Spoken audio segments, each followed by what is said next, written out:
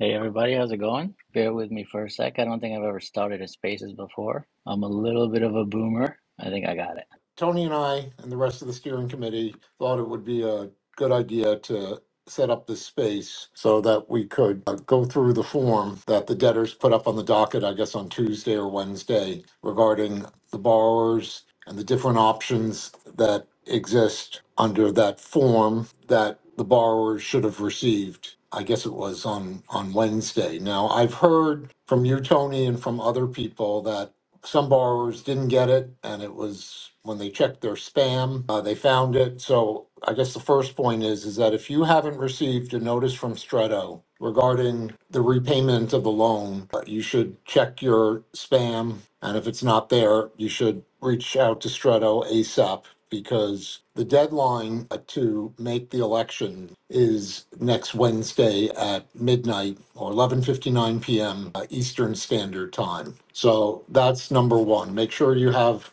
the notice from Stretto, and you need to get that form back by next Wednesday if you are intending to either repay or refinance your loan. So let's talk about the notice itself. Now, it's a little bit confusing, and I'll admit that when I read it for the first time, I was confused as to how they structured it. It was only when I read it the second time that I saw the way they structured it in terms of the election. You can think of it that you have really three types of elections that you can make. You can either do nothing, in which case your loan, or what the debtors refer to as a retail advance obligation, will be automatically set off against your claim on the effective date. That's option one. Option two, if you look at the election form, allows the borrower to repay the retail advance obligation. And what that means is that the borrower would repay the loan directly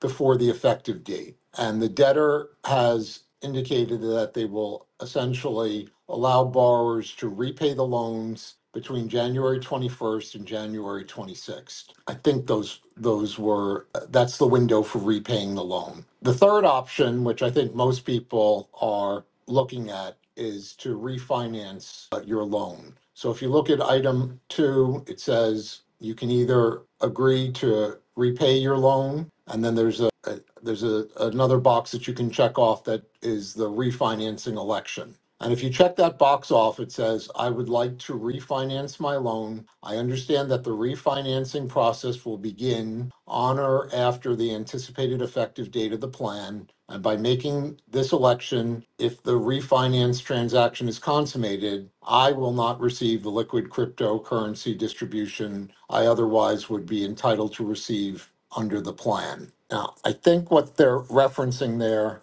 is that by making the refinance election, you will be obtaining refinance through a third party lender. And in this notice, they indicate that the third party lender is essentially going to get your distribution under the plan in connection with the refinancing of the loan. So I wanted to make clear that for those parties that are refinancing, when you get to item two, look at it and check off the box on refinancing election. If you accidentally check off the repayment election, you will be expected to repay the loan before January 27th.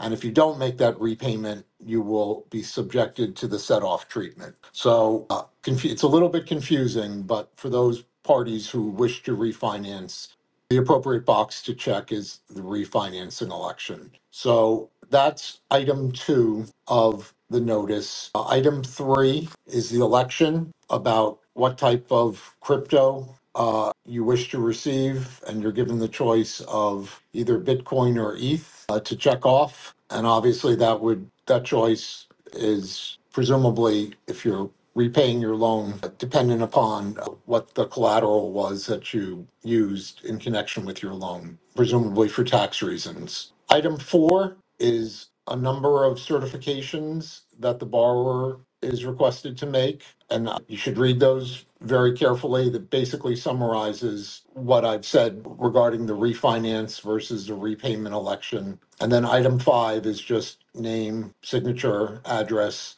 and the date that you completed it. For the people who submit it, you should be receiving a confirmation. I've seen a couple of those confirmations. You should, when you get that confirmation, you should go through it and make sure that it's accurate. And if you are intending to refinance your loan, make sure that the confirmation indicates that you've checked off refinance rather than repayment, and make sure that your form of crypto that you requested is accurately stated. So I guess that's, the highlights of the form. Tony, I encourage you to, ask me any questions if you feel that I jumped over anything, or anyone else. All right, so first point for the people that can't find the email or they haven't received it, maybe it went to spam. The email that the subject line of the email is very spam-ish. So Yes. whoever wrote this email, congratulations, congratulations to you. But it starts off as urgent and important information regarding And Celsius loan. it's like they took that straight from a spam email, right? I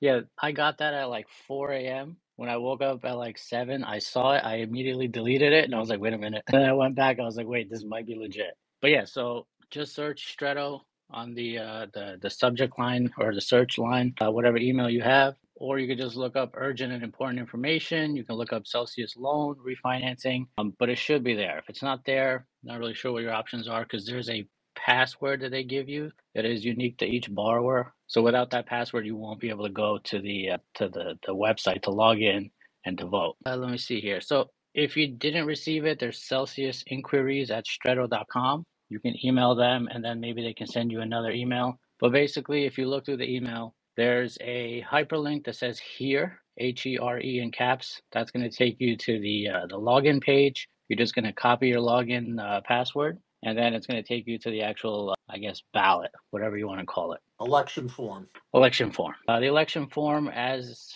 has been the case basically for everything that these guys have done, is very, very lawyery. There's a ton of words. The first, like, I don't know, 11 pages are just legal disclaimers, just kind of telling you what your options are, how everything's going to go, typical stuff like that, how everything works. And then if you go down to page 15 of the document, that's when it gives you an actual breakdown of your loan details. And then, that's in item 1.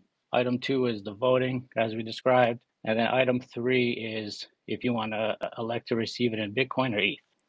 That part is pretty straightforward, I think. The repayment portions, they broke it up a little bit complicated. So they gave us 3 options, right? Technically 4, but let's say 3 options. Right. The first option is you want to repay the loan yourself in full. So if you're repaying in full, it doesn't matter how much your loan amount is, you can repay it in full. And then in item 3, you can pick either Bitcoin or ETH, whatever you want your collateral returned as. The second option is you're going to repay the principal yourself, but you're going to make a partial repayment. And they're only allowing that if you have 25,000 in principal or more. So if you're at like 5 grand, you can either pay it all or you can refinance or set off. You can't pay a portion of it. I'm not sure why they picked that number, but just one of those things. And then you can elect to refinance, and then down the line you can choose which lender you're going to go with. The biggest question that a lot of people had is with preferences. Yep. And it looks like we're all kind of screwed with preferences. Actually, let's talk about that. So it's a little unusual the way that they set it up, but I've gotten a lot of inquiries about this. If you actually read the notice that they circulated in the legal mumble jumble before you get to the actual election form, it talks about the preference exposure and the preference settlement. And if you are electing the refinance option, there's a paragraph, it's on page 6 of the notice, that says, please take further notice that account holders with withdrawal preference exposure above $100,000 who make the refinancing election must resolve their withdrawal preference exposure by making a settlement payment or otherwise resolving their preference exposure with the litigation administrator before the refinancing process can be completed. Now, here's the next line. Because the refinancing process will begin after the effective date, account holders with withdrawal preference exposure greater than $100,000 can make their settlement payments after the effective date. The plan administrator and the litigation administrator will have the discretion to set a deadline by which withdrawal preference exposure must be settled to participate in any refinancing with a third-party lender, and such settlement payments must be made. The plan administrator will communicate any such deadlines to applicable account holders with at least 2 weeks' notice. So what it's saying there is that if you elect the refinancing election, you don't have to make the settlement payment on the withdrawal preference exposure by the deadline. In other words, that the deadline for resolving the withdrawal preference exposure will be after the effective date, at a time that will be established by either the plan administrator or the litigation administrator. Tony, from your discussions with people, did they understand that issue? I'm not sure I even understood that issue. So if we miss the deadline, right? They're gonna set us off and then we're out of luck, or we can still elect to refinance and then the refinance will occur once we've settled or once we've figured out what we're doing with preferences. I Is that think the, correct? I think the latter. So if you take the situation, let's just take a hypothetical where you have a borrower with $1 million claim and a $500,000 loan outstanding, and that person has preference exposure. The way that I think this works is that the person is given a deadline to make the preference settlement payment under the other notice that was sent out before the effective date. If you check off the box that you want to refinance, this paragraph says that account holders can make their settlement payments after the effective date. So it appears that for those people who wish to keep their loans and not be subject to the set-off treatment and have preference exposure and wish to refinance their loans, that they do not have to make the withdrawal preference settlement payment prior to the effective date. Okay, that's good. I think I gave a lot of people a lot of bad advice, so I got to reach out to them again. But all right, that's a little And bit I of a. think I think scrolling through it, when you get to those certifications in item 4 or 5, whatever, I think it says it again. So again, yet another here.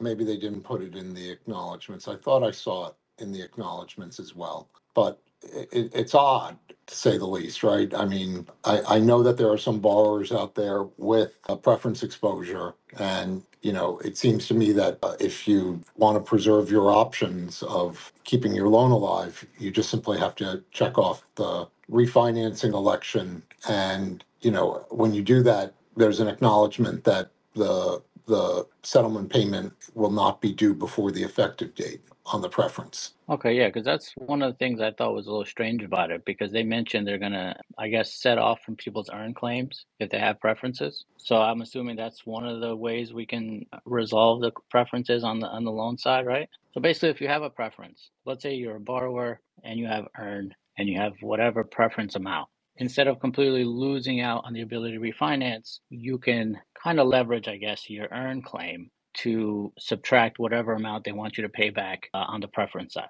right? Did I explain that correctly? Yes. Okay. All right. That's pretty good. I think the other thing I wanted to note as well, that I've heard from a couple of people in the last week that for whatever reasons, and it was mentioned in court yesterday, that some people have made error when they submitted their ballot and elected the convenience class treatment. So there was one gentleman that I spoke to who had like $1 million of crypto sitting on the platform and accidentally checked off the convenience class treatment. Stretto has reached out to some of those people, I know, but when you go through your form, you definitely want to make sure that you didn't accidentally check off that box, when you voted on the plan. So one good thing that Strato did is they send us a PDF of what our elections were. One of the issues we all had with the original ballot is that once we submitted the ballot, we couldn't see what we actually voted for. Right. But like a lot of people voted 2-3 times just because they got nervous. Did I click on the convenience class election? Did I do this? Did I do that? I know I did. So that's one good thing about this. You will be able to download the PDF after you voted.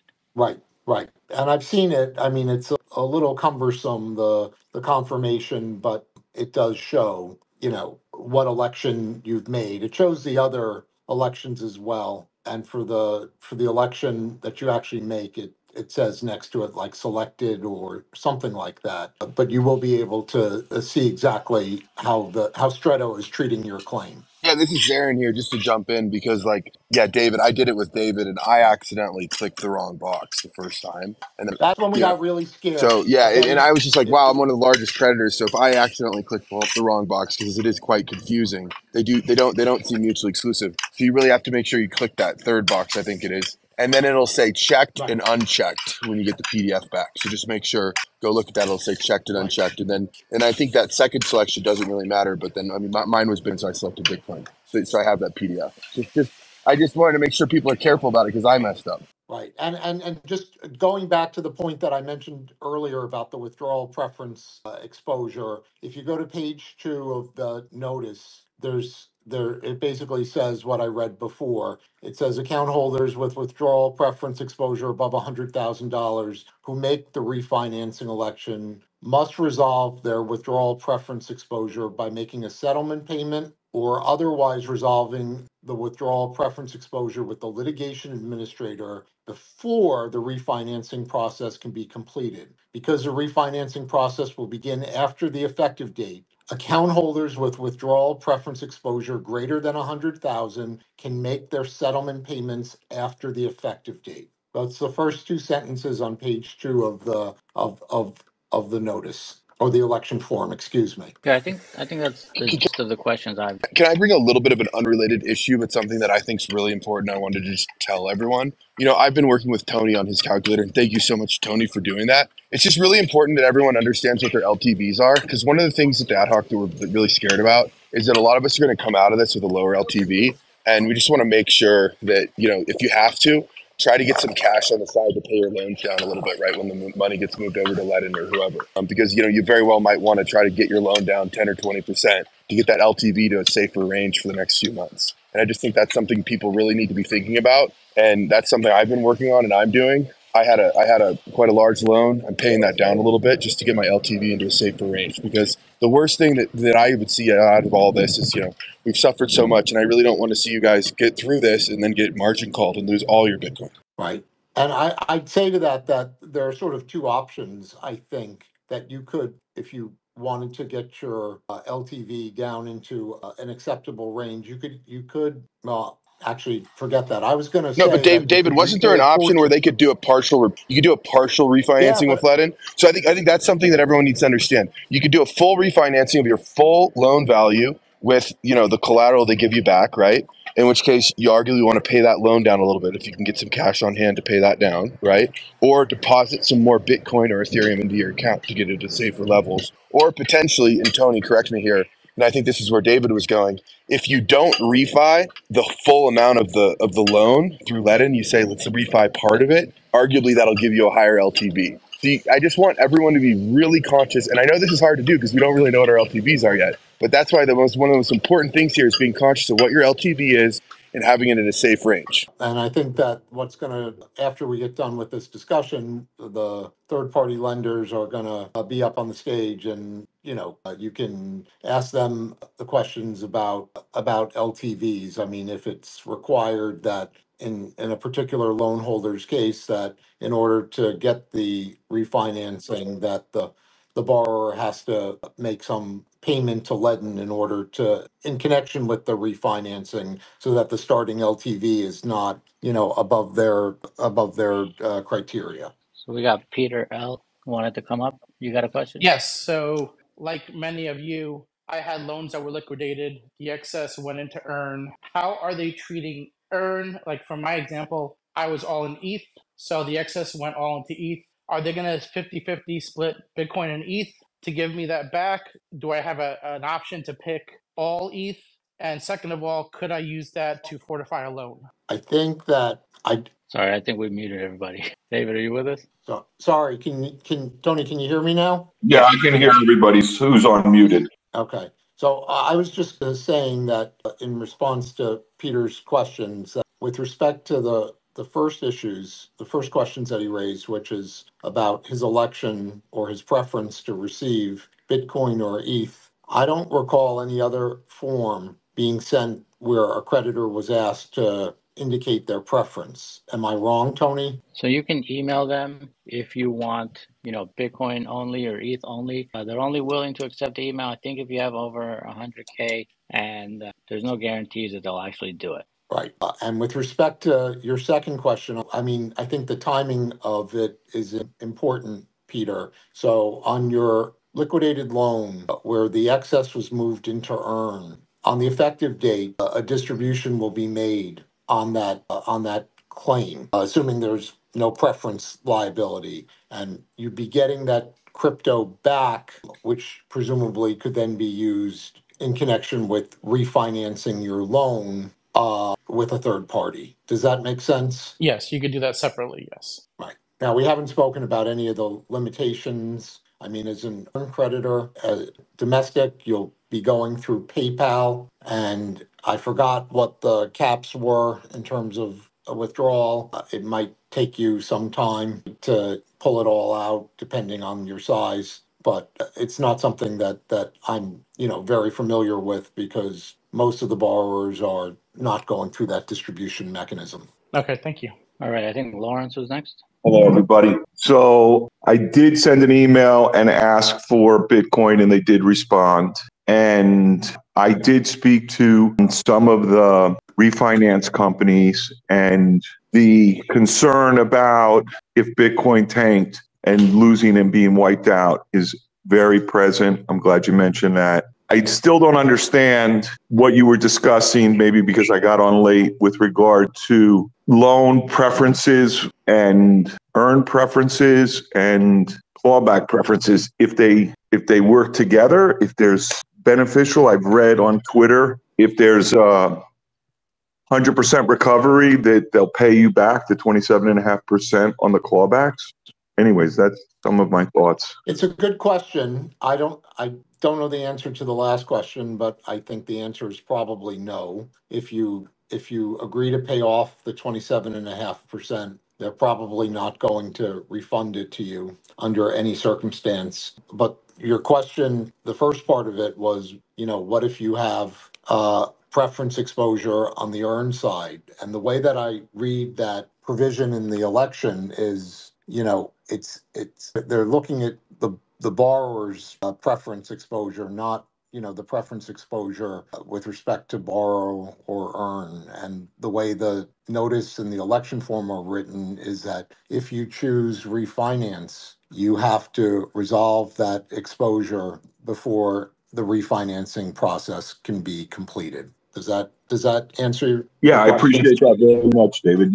These forms, one other point that I heard you all talking about, I think it was intentionally and deliberately set up so that we couldn't review our initial votes. And even with the latest emails I've received for the clawback preference and the loan, you couldn't print it out and review it. You had to accept it online. And very difficult for somebody like me that operates off of an Android fold phone, basically. I mean, they certainly were not looking out for the creditors in any way, shape, or form. I mean, it's funny that you say that, because there are some people who, I won't name names, but on the steering committee, who were so paranoid about the voting process that they actually filmed it. And it wasn't so much about the preference stuff. It was about accidentally, hitting off the convenience class box, when they have a multi-million-dollar claim in the case. So, yeah, I mean, it was back in September, there was a lot of anxiety by borrowers about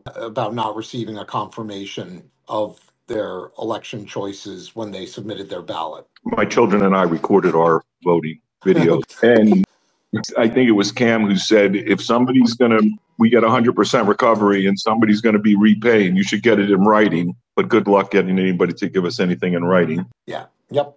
One last thing on another subject. Yep. And this one could be very controversial. In court yesterday, I was not surprised at the amount of dagger throwing at Simon for his request to be repaid for some of his time and expenses. But I felt obligated to speak up. And I really didn't say that I was in favor of Simon, but if you listen to one of my lines that I said, between the UCC And White and Case, Simon was the only one anybody heard. I think Simon made a direct outreach to the creditors consistently. And, that was, enhanced the creditor body knowledge about what was going on in the case. That's my own personal opinion going back to August of 2022. I mean, nobody really held the amount of spaces that Simon did and really undertook efforts to educate the creditor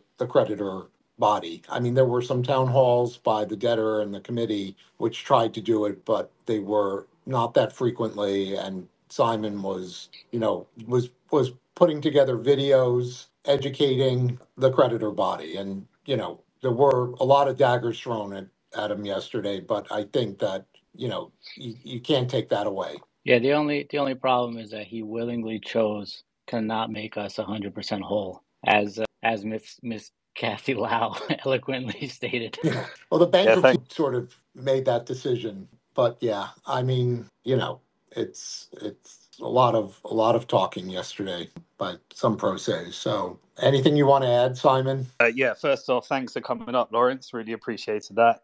David, yeah, your spaces early on in this case with all the other people that are up here were instrumental in helping us understand this process, and you're still at it. It was a bit of a crazy journey along the way, but I'll never forget you for that. One thing I do have a real gripe with you, David, is that when we first came into this process, I thought it was going to be like a kind of enjoyable process where we were going to restructure the company. And you've been at this for years, and you didn't tell us that we were going to have 2 years of shit. You really didn't warn us what we were in for. This is your job. I guess mea culpa. I mean, the thing that I didn't know how long it was going to take, although I did have in my head that there was an outside limitation of 18 to 20 months because that's the maximum period of exclusivity for a debtor. But yeah, there have been a lot of ups and downs along the way, a lot. And this is definitely one of, there's always something new. I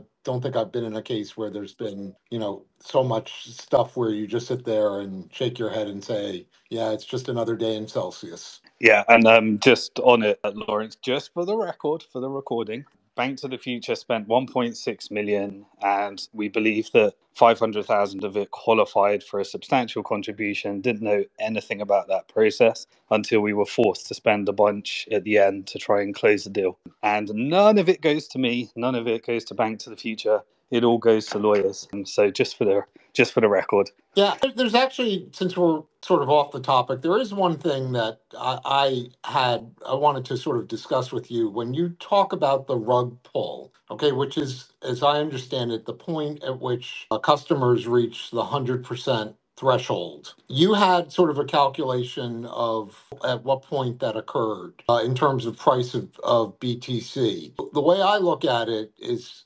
from the latest coin report, which is from October. At that point, the allocation of Celsius portfolio was, still weighted more than 50% towards ETH. So it was like 55-45 on that coin report. So, in some ways, you sort of have to come up with a blended number for Bitcoin and ETH to hit that 100% bogey. And, I took notice earlier this week when ETH started to skyrocket. So that's just one thing I wanted to say to you about the rug pull. I mean, to me, it's sort of like a blended thing of Bitcoin at 50 something, and Yeah. Thanks for bringing that up. So, I mean, just by background, from Mount Gox, as soon as we hit 100% whole, everyone started litigating to try and get the upside, and then it took another almost 6 years to get out because all the opportunists thought they could.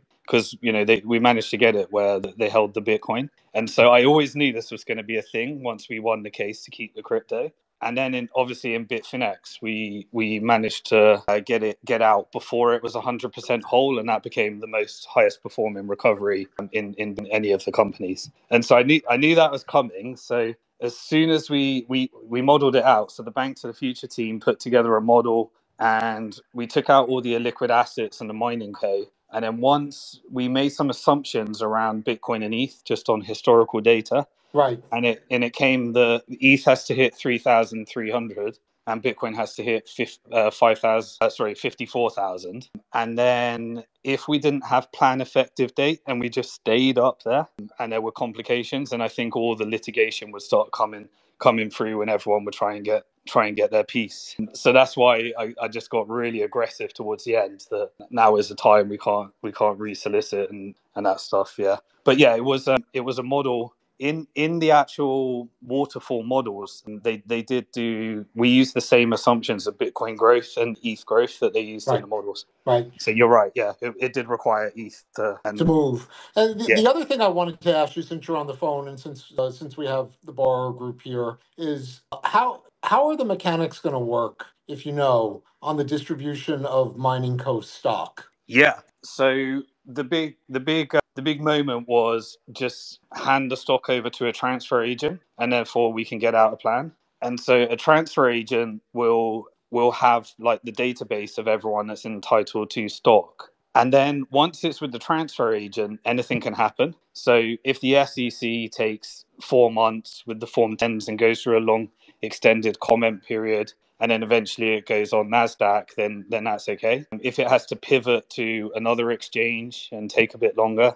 then it can pivot to another exchange, or they can even transfer it out as private equity. But as soon as it's listed on an exchange, I mean, just focus on your crypto, focus on your loans, focus on your preferences, and then just forget about it. I think it will come pretty soon. But then you're all going to need to have a brokerage account, and you'll give the transfer agent the details of your brokerage. So we had to do this with Coinbase and stuff when it went public. So it goes to the transfer agent, and then you provide details to your broker. And most of the people in the US, if it's on NASDAQ, you'll have like lots of solutions for that. Non-US, we got some solutions, and then it just goes through the archaic process before blockchain to get the registers updated and stuff. But what I say is just don't worry about it. Get your crypto back, get everything else back, and we'll make sure everyone's got the process that they need to follow. And something just to follow up, I mean, is there any way for a creditor to, I'm not asking for legal advice, but in your experience, is there any way for a creditor to monetize that distribution of Mining Co stock before the SEC approves the registration statement? I don't think so. Well, yeah, I mean, if anyone wants to do, once it's with a transfer agent, if anyone wants to do an OTC trade, not really thought about it or thought of practicality, but essentially a claim style market could happen if we all put our heads together, and there's people that want to buy discounted stock and there's people that want to sell at a discount. I'm sure there's a way we could try and figure that out, but I don't think it would be soon. It would take quite some time to figure out how to do that. Right. I mean, yeah. So if it's for like tax and you want to do it really soon, I can't imagine that being figured out quickly. I don't think it would be done by the debtor as well. It would just be an independent party trying to figure it out. Right. And I guess we didn't say it, but we probably should have at the beginning, that the debtors in the notice that was circulated, the two notices, the preference notice and the borrower repayment notice, they both reference an effective date of anticipated effective date of January 31st. At yesterday's hearing, it seemed that they were still focused on January 31st, but it wasn't a certainty that date was going to be the effective date for distribution. So I just wanted to note that. Yeah, they're working towards January 31st. If something goes wrong, I really, there's no, as far as I can see, there's no games from here. They want this stuff out on 31st of January. And if it takes, like 5 days after the effective date, and there's also an interesting optimization because you've got 15 days prior to the effective date. You can just try and make it effective on the exact right price of Bitcoin and ETH that optimizes that. So there's an element of, if we get like a real crash or pump, and trying to optimize that for creditors. Right. Any other questions about? So we got Bitcoin Joe here. Hey guys, thanks for letting me speak. Appreciate it. Quick question. David, you might be able to answer this. Simon, you might be able to answer this. So I have a small loan. I borrowed $6,000. I put up 1.1 Bitcoin.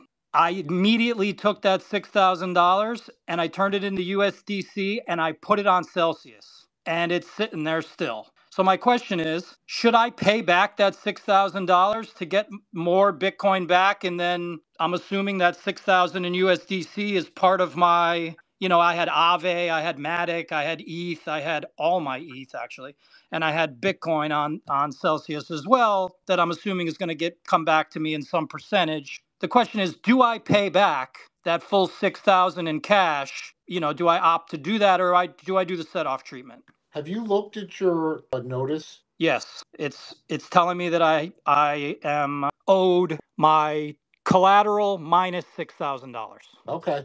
Yeah. So you do have the ability to check off the box and repay that $6,000 in the window. Yeah.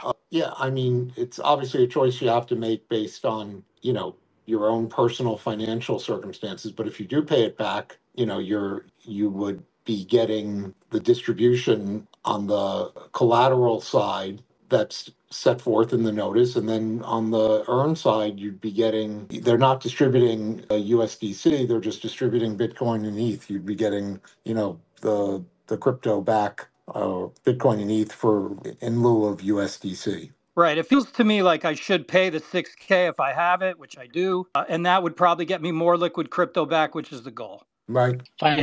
Financially, it's the same thing. Yeah, you think so? Okay. Well, so that's 6,000 that you would be paying back. You can just buy it at spot right now for 6,000. Right, but what I'm saying is, I guess the 6,000 in USDC that becomes part of my earn. I'm just thinking that I'm going to get aren't we getting only a percentage back of that? Yes. Yeah. So it seems to me I should pay it back, and then yeah.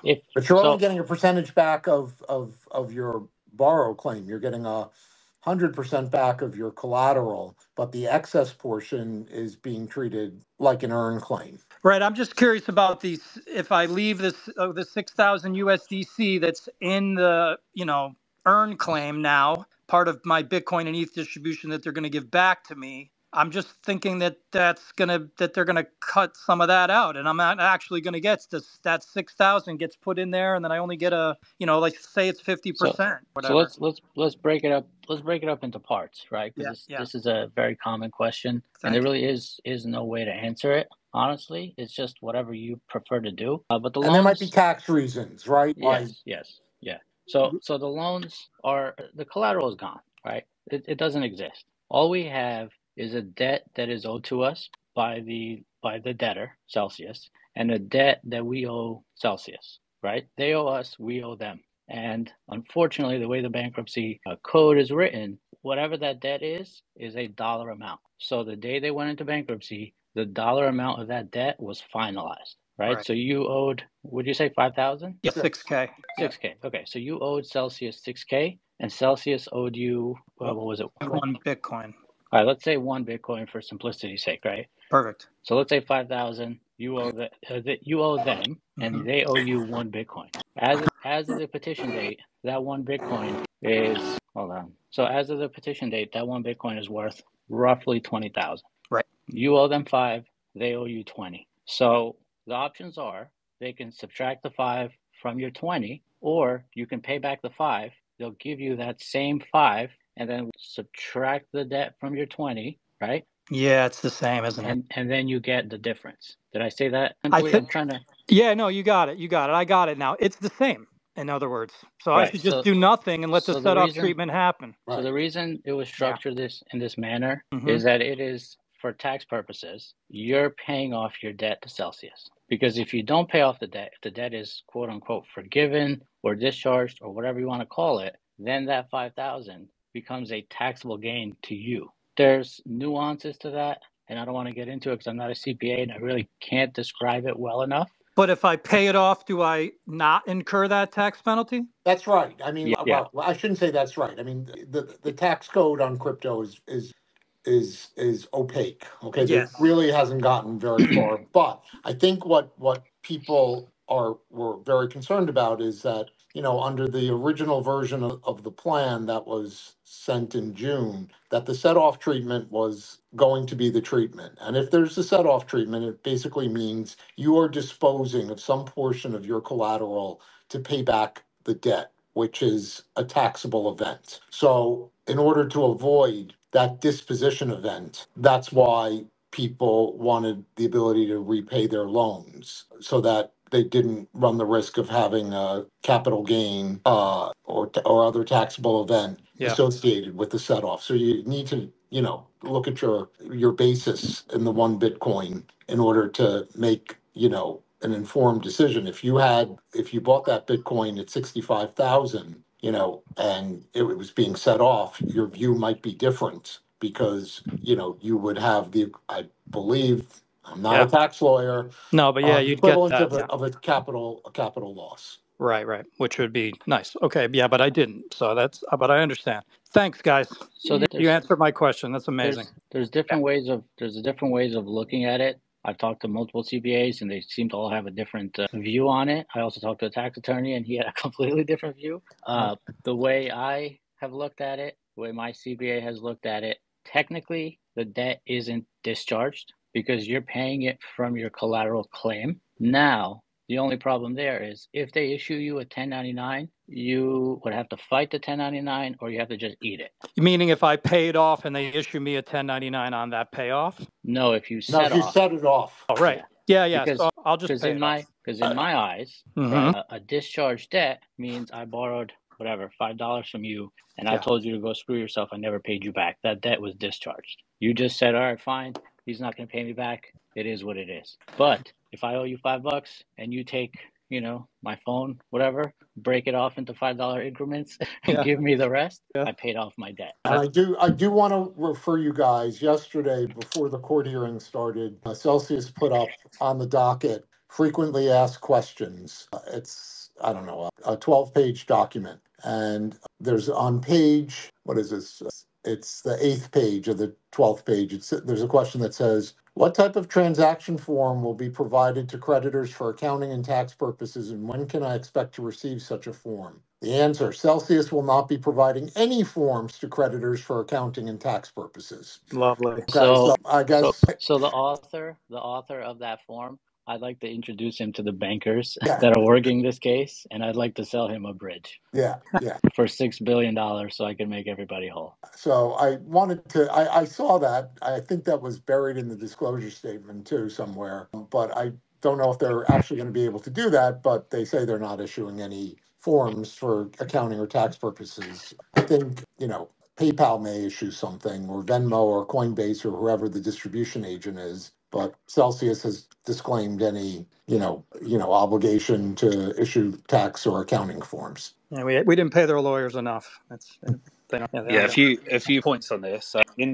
If you're from the US, in the disclosure statement, they actually put a decent 16-page analysis, which is really thorough. But obviously, a million disclaimers and some of the nuances. So try and go back to the disclosure statement section. Copy that. If you're outside the US, I just pinned a tweet. A couple of things. Firstly, IRS definitely has your data, and HMRC, if you're from the UK, definitely has your data. And when you go to PayPal and Coinbase, your data will definitely be shared with tax authorities. So it's not something to shy away from. And they'll probably take some of the larger accounts and then go down the list to try and, if you, again, not advice, but a lot of people are in a situation where they didn't understand the implications of, but in general, if you proactively solve it before you get investigated, that's normally a route that's recommended. But if you live in a jurisdiction like UK, which works off common law around beneficial ownership, all the opinions that I've seen is that when you deposited to Celsius, because Celsius became the owner, you actually disposed when you deposited to Celsius. And there's quite a few optimizations around there once you understand and break down the transactions. And again, not tax advice. You really got to work through it yourself. But I don't see much benefit to repaying the loan if you're outside the US. I do see a benefit depending on your circumstances if you're in the US. And then obviously that's just based upon UK common law and US. Then you've got your own like individual situations. But I pinned a tweet to the top. And it's an ultra complicated transaction, really complicated. I would just add to that, Simon, you referenced it. There's 16 pages in the disclosure statement or more that talk about the tax implication of the transaction. I think it does say fairly clearly that a set-off event is a taxable event, and spend some time discussing why the initial deposit at Celsius may not be a taxable event and what arguments would exist, presumably under U.S. law, because I think the discussion is under U.S. law. What the analysis could look like. So everyone should read that. I mean, as one of my partners once said to me, the words are in English, but they convey no meaning whatsoever. I mean, it's a lot of stuff in there, but I think in the end it says, we don't know. Another thing I'd add as well is Zaryn, who was up earlier, and others, they took at risk and paid a significant amount to make some optimizations and ensure that language was worded in the right way. And some people may have been objecting to plans and stuff like that and not quite fully understanding the strategy. But David Adler and his firm did do a bunch of work, which may be very beneficial. And despite other people's efforts to destroy that work, and everyone is getting a free lunch off that. So if people are complaining that the loan ad hoc had to apply for substantial contributions, believe me, there were some big substantial contributions in there that maybe people don't understand, but it significantly improved the tax situation, and creditors had to pay that bill. So I know it's a touchy subject, but it's just the nature of bankruptcy. You benefit from other people paying, and there was a lot of work done. Well, that said, thank you guys for everything, and thanks for the answers. It's amazing. You guys helped me a lot. Appreciate it. Any other questions? I think it's Manoj next. Manoj Shenoy. Hi, everybody. Yeah, hi, Tony.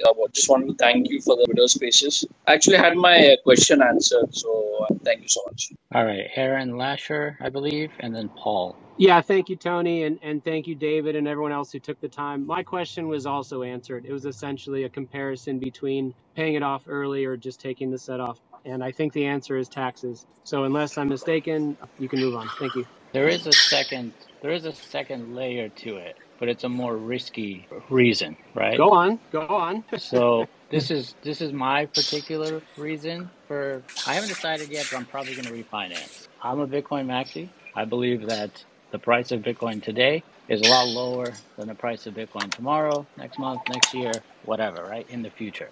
So in my eyes, I can buy Bitcoin, the principal amount equivalent, at today's prices, and then I can pay that off at tomorrow's prices. Does that make any sense? Yeah. Yeah. However, there's a ton of risk. Now you got market risk. You got, unfortunately, people keep buying these ETFs and the price keeps going down. I don't get it. So there's a lot of crazy stuff that happens in Bitcoin. Bitcoin has a tendency to humble everybody. If you take risks, Bitcoin will show you that you should not have taken those risks. It happens a lot, but you got to be very cognizant of that. There's a lot of risk to it, and you got to make sure that you're able to bear that risk, and you got to make sure that you're not going to get destroyed completely by taking on that risk. Okay, so quick question. So let's take that hypothetical where you put up it was originally $1 million, but at the Celsius mark-to-market price, it's $450, called $500,000. They say they owe you $500,000 of your original collateral. How much of that rolls over into the refinance loan, considering what you're going to recover is obviously less than the $500,000, maybe let's say half or maybe a little more. I'm not sure what the current state of affairs is, but how much actual crypto? So let's use an example. Let's say you put in 20 Bitcoin for collateral. Well, we can do actual numbers. So I posted on here, I think it's the second or third one, the refinance calculator. I told everyone we're going to have homework. So open up your homework. If you open up the refinance calculator, I posted up an example of what is possible, right? We don't know what's going to happen. It's just hypotheticals based on a bunch of assumptions that we had to kind of scrape through from the docket. So I put up a principal $1 million, 100 Bitcoin collateral, right? So if you elect to pay it off or refinance, whatever you choose, you will pay back, or the lender will pay back $1 million.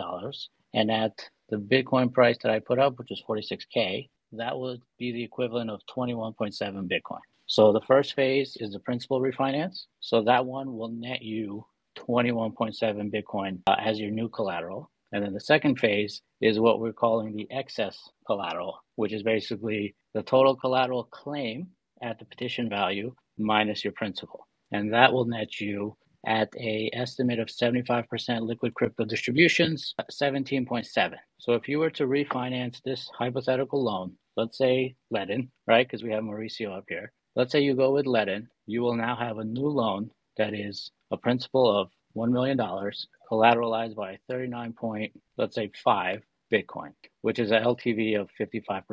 Is everyone following it? I'm going to have to do some more homework. I mean, it sounds to me like that's a recovery of half of the 100 Bitcoins. 40%. Right. 40% coin recovery. And based on the claim, Simon, do you have like sort of a number of if the case were to distribute today, what the liquid crypto portion would be? Is it around 70% or so? Dollar value, yeah, but Yeah, every dollar earn value. claim will get about 24-25% of their crypto. Right, right. Yeah, I That's think in Tony, when we kind. did my numbers, for example, I mean, people can know my numbers. I had 800 Bitcoin originally. I think we ran the thing, and I was getting less than 300 back, right? So, and that's with a full refi with a $9 million loan. So, I think that I don't know. From my perspective, it's really important to understand exactly where this LTV number is because I don't want to go into Ledn with a high LTV and then get liquidated. And so I'm a little confused how I come out of this if before I had 800 against 9 and I'm getting 40% recovery and I'm getting less of the excess. It seems like my LTV should be worse. It shouldn't. Well, here, so this is what we do, by the way. Everyone in the group knows Zaryn's entire life, basically, when it Yes. comes to. I use them as an example all the time. So, Well, so you like guys are going to Kirkland get published it a long time ago, so there's nothing much you can do. Right. They were going after the U.S. trustee so when they originally were the ones that were publishing everyone's information. yeah. So Yeah, Zaryn's Maszynski gonna published our addresses as well. Zaryn. and did too. It wasn't a big deal then, but anyway, so Zaryn's specific loan, right? He's got $9 million collateralized by 800 Bitcoin. At today's value, do you want to hear it, Zaryn? Do earmuffs. Yeah, it's fine. Do earmuffs. At today's value, it's worth 36.8 million, right? At the petition value, it's worth like 16. Right. So if he were to refinance, he would be walking away with like 300 Bitcoin. Yeah, so He would get some. that's less. Well, I guess it's that. Yeah, is that right around 40%, like Simon was saying, or Yeah, it's yeah, a little less. in that ballpark, a little less, but. But if Bitcoin prices go up, I'll get less, and then if we Right. get full recovery, it could even be less, right? So Right. and that LTV that's showing to you, Tony, what's that? Because I'm very concerned about LTVs. I just don't want anyone getting liquidated. So unfortunately, that's kind of the issue. The way we structured it this way, you kind of hedge your bets on both ends. If the price is low, you'll get more coins because you're paying back the principal and getting that equivalent. But if the price is high, you get back less coins. But your LTV becomes better. So at current prices, and this isn't for today, it's based on yesterday's prices, your LTV is like almost 60, but you're getting roughly 35%-ish in kind of your collateral. And because we have Mauricio on here, what was he targeting? Having people come in below 70? Was that it? So, for example, an average loan like mine will be right kind of around the limit. Hey guys, can you hear me okay? Perfect. Awesome. Thanks for the questions, Zaryn. Just to give some clarity here, I think a couple of points on this. One, at Ledn, we're allowing loans to start up until an LTV of 80%. Now, our loans normally start at 50% LTV. And normally speaking, our notifications get sent out when the LTV reaches 70 and when the LTV reaches 75 again, and our platform automatically liquidates loans at 80. Now, for Celsius, because a lot of people are taking haircuts on the collateral and oftentimes they're starting above 50, what I am seeing is that most of the people who's I've walked through their calculators and looked at their potential LTVs at opening, they are sitting in the range of low 60s and even mid 50s in some cases. I did have one borrower that somehow walked out or started with a 30% LTV, but that's very, very rare. And then on the higher end of that threshold, I've seen maybe 2 or 3 people that would be over 80%. So most of the people that I have spoken with and done walkthroughs on their LTVs, they are within the sort of low 60s to mid 70s in terms of the range. And what we have done, because we understand that it wouldn't be a great experience if we opened the loan at 60 and then you start getting emails at 70, we did all the work to essentially push Celsius liquidations to 90% LTV. So for the Celsius clients, the notifications will start at 80 and 85, and the loan will get liquidated at 90. So the other thing that we have at Ledn that I like to tell people about, especially those worried about opening at higher LTVs, is the auto top-up feature. So if you have extra Bitcoin that you want to have to manage your loan and prevent a sort of an overnight move and having to top up your loan while you're asleep or traveling, we have this feature at Ledn called Auto Top Up, where you can put assets in the transaction account, which sits in cold storage, primarily cold storage, and you can pre-authorize Ledn to move those assets to top up the loan, basically, if and when it needs it. So it can be there sort of trigger ready to protect your loan. Just 3 points in there. Obviously, we can't change the liquidation, the fact that we have to, but one question, Mauricio, just to help people understand. Someone that's at a high LTV has two options. They could either pay their loan down with you, or they could put in excess collateral, right? So, is it true that paying the loan down will lower their LTV better? Like, if you have, let's say, $1 million today, or whatever relative amount, does it make more sense to pay down your your loan, or to add collateral? I think if you pay the loan down, you get the LTV lower faster, don't you? So yeah, and that really, the answer is it depends on what you're trying to accomplish. So if what you're trying to accomplish is to lower your LTV with the minimum outlay of funds, the repayment of principal will achieve that more effectively, because the loans have to be collateralized 2 to 1. So for every $1 that you repay in the principal, you'll be sort of releasing 2 on the collateral side, and then vice versa. Yeah, to your point. That's what I want everyone on this call to understand. It's very important for everyone to understand. If you really want to sleep well at night, the best thing you can do is pay down your loan. That'll get your LTV down faster. Correct. And we can work with clients that want to refinance loans and basically make a partial repayment or an additional top up to basically make their LTVs healthier before they open. That is definitely an option. We know there's a few people that want to do that, in particular with their earned claims. Lots of people have reached out to us to bring over their earned claims as additional collateral, which we will obviously happily accept to protect your loan. But there's more than one way to do so. But yeah, Zaryn, that is a really good point on what's most efficient. Well, I know because Mauricio and I have been talking about this in private. I just want everyone to know. I want everyone to kind of understand publicly best practices. I mean, we're not in the ideal situation. And kind of as one of the ad hoc members with, I talk to David and Mauricio regularly. What I'm doing for myself is I'm going to pay my loan down a little bit.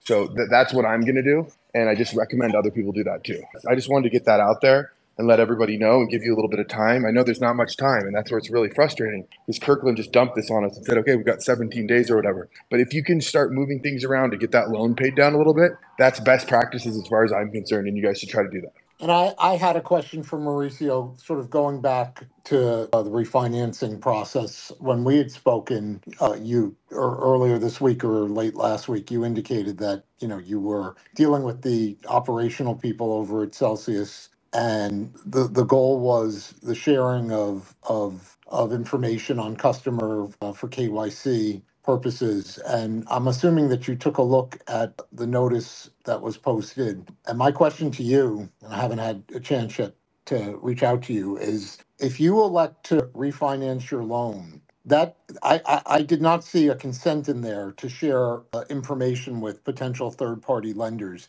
Is there going to be another form, to your knowledge? How is the process going to work in terms of information sharing? Do you have a better sense of that right now? Yeah, thanks, David. That's a great question, and obviously something really important that we've been going back and forth with the Celsius team. So this is our understanding. We just did a session on this, and whoever wants to take a look on our Twitter account or in our Ledn YouTube channel, you can see it on either one. But we just did a session on what you can expect for next steps based on our understanding. So we understand that most people on this call have received already an email with the ballot where they should be electing the refinancing election, if that is what they want to do. Then my understanding is shortly after this vote has been cast, so at some point between the 17th and the 31st, you will be receiving an additional communication where you will be giving consent to share your information with a third-party lender.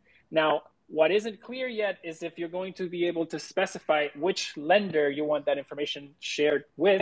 I would hope and presume that they let you say that. But my understanding is that there will be a second notice that will ask for your consent to share that additional information. And we need that information because the source of truth for the assets that we'll be getting to reopen the loan is the debtor. So we actually need that information to come directly from them to know exactly what assets we're getting, so we can give you an exact LTV. And so that is something that is coming, David, as far as confirming consent to have that information shared. Okay, that's very helpful. I mean, because when I saw the notice, I was, wondering when that process was going to start, and I'm happy to hear that it's going to happen, prior to the effective date. The other question, I just want to put this out there. I mean, this is sort of an example for a situation that you might be encountering if people reach out to you is, I'm going to use a hypothetical borrower who had 50 Bitcoin on the platform, essentially $1 million,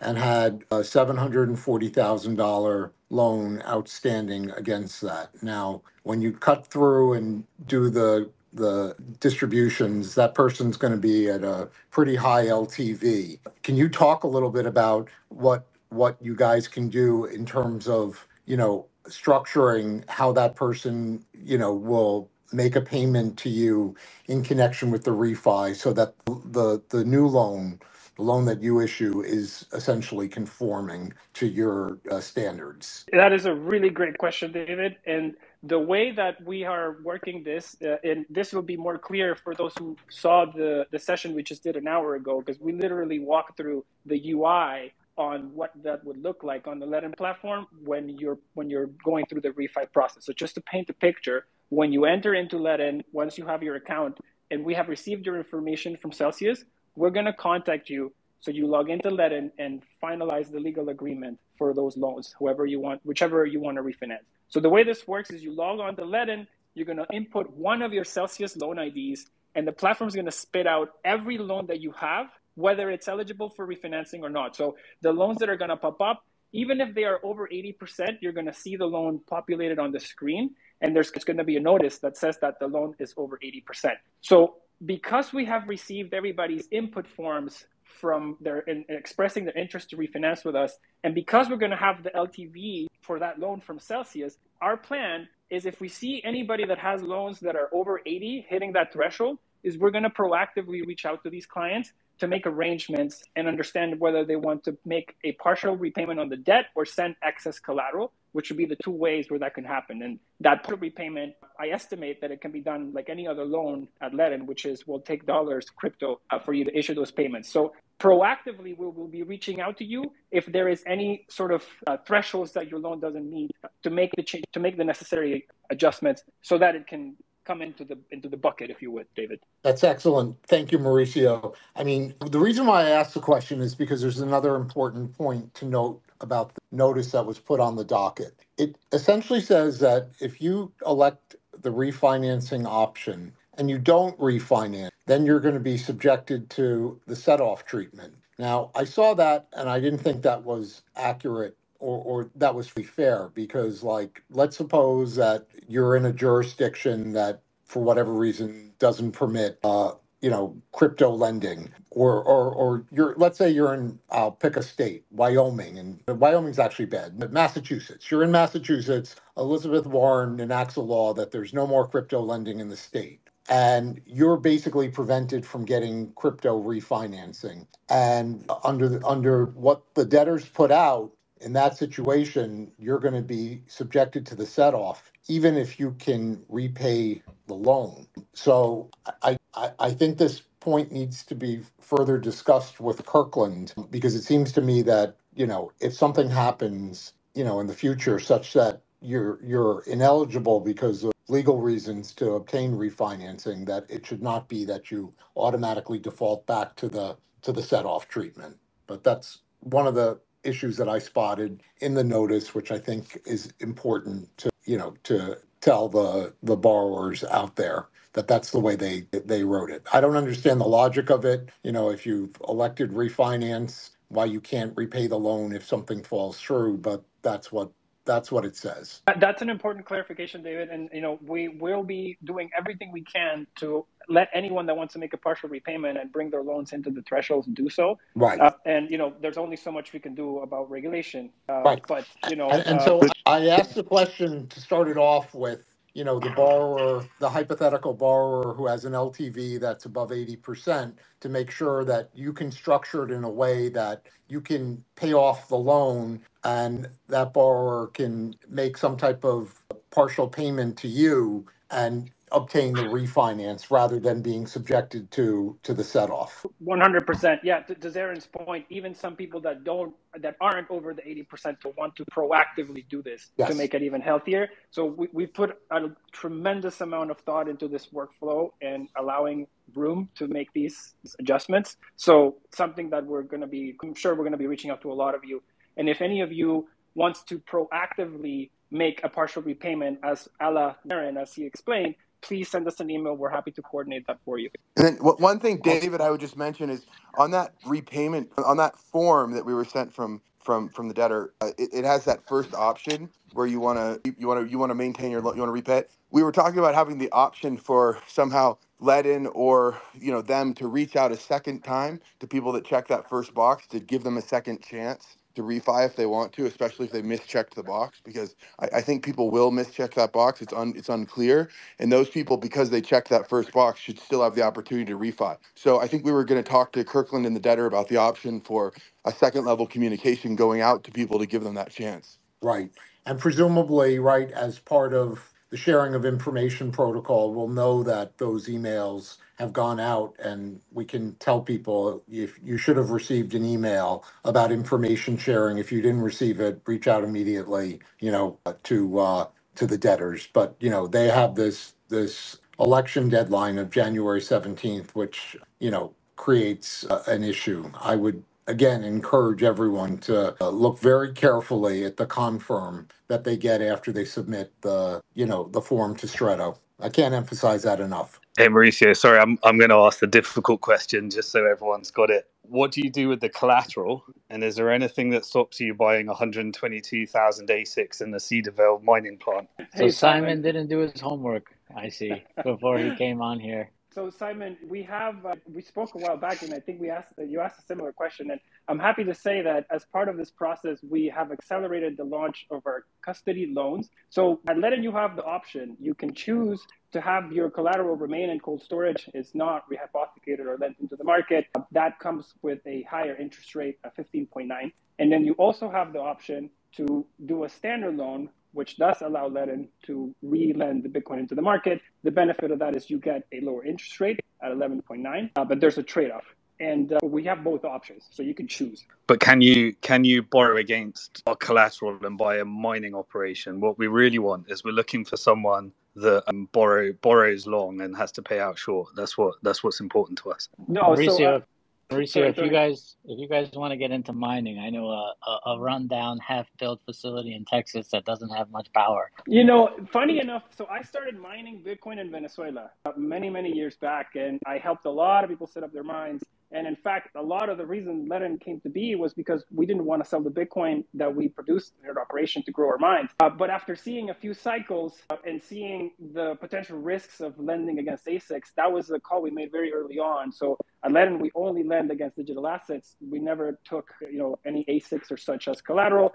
That is not the business that we are in, and not something we expect to get into anytime soon. And do you have free swaps and dark mode? Sorry, free what? Do you have free swaps and dark mode? No, we do not.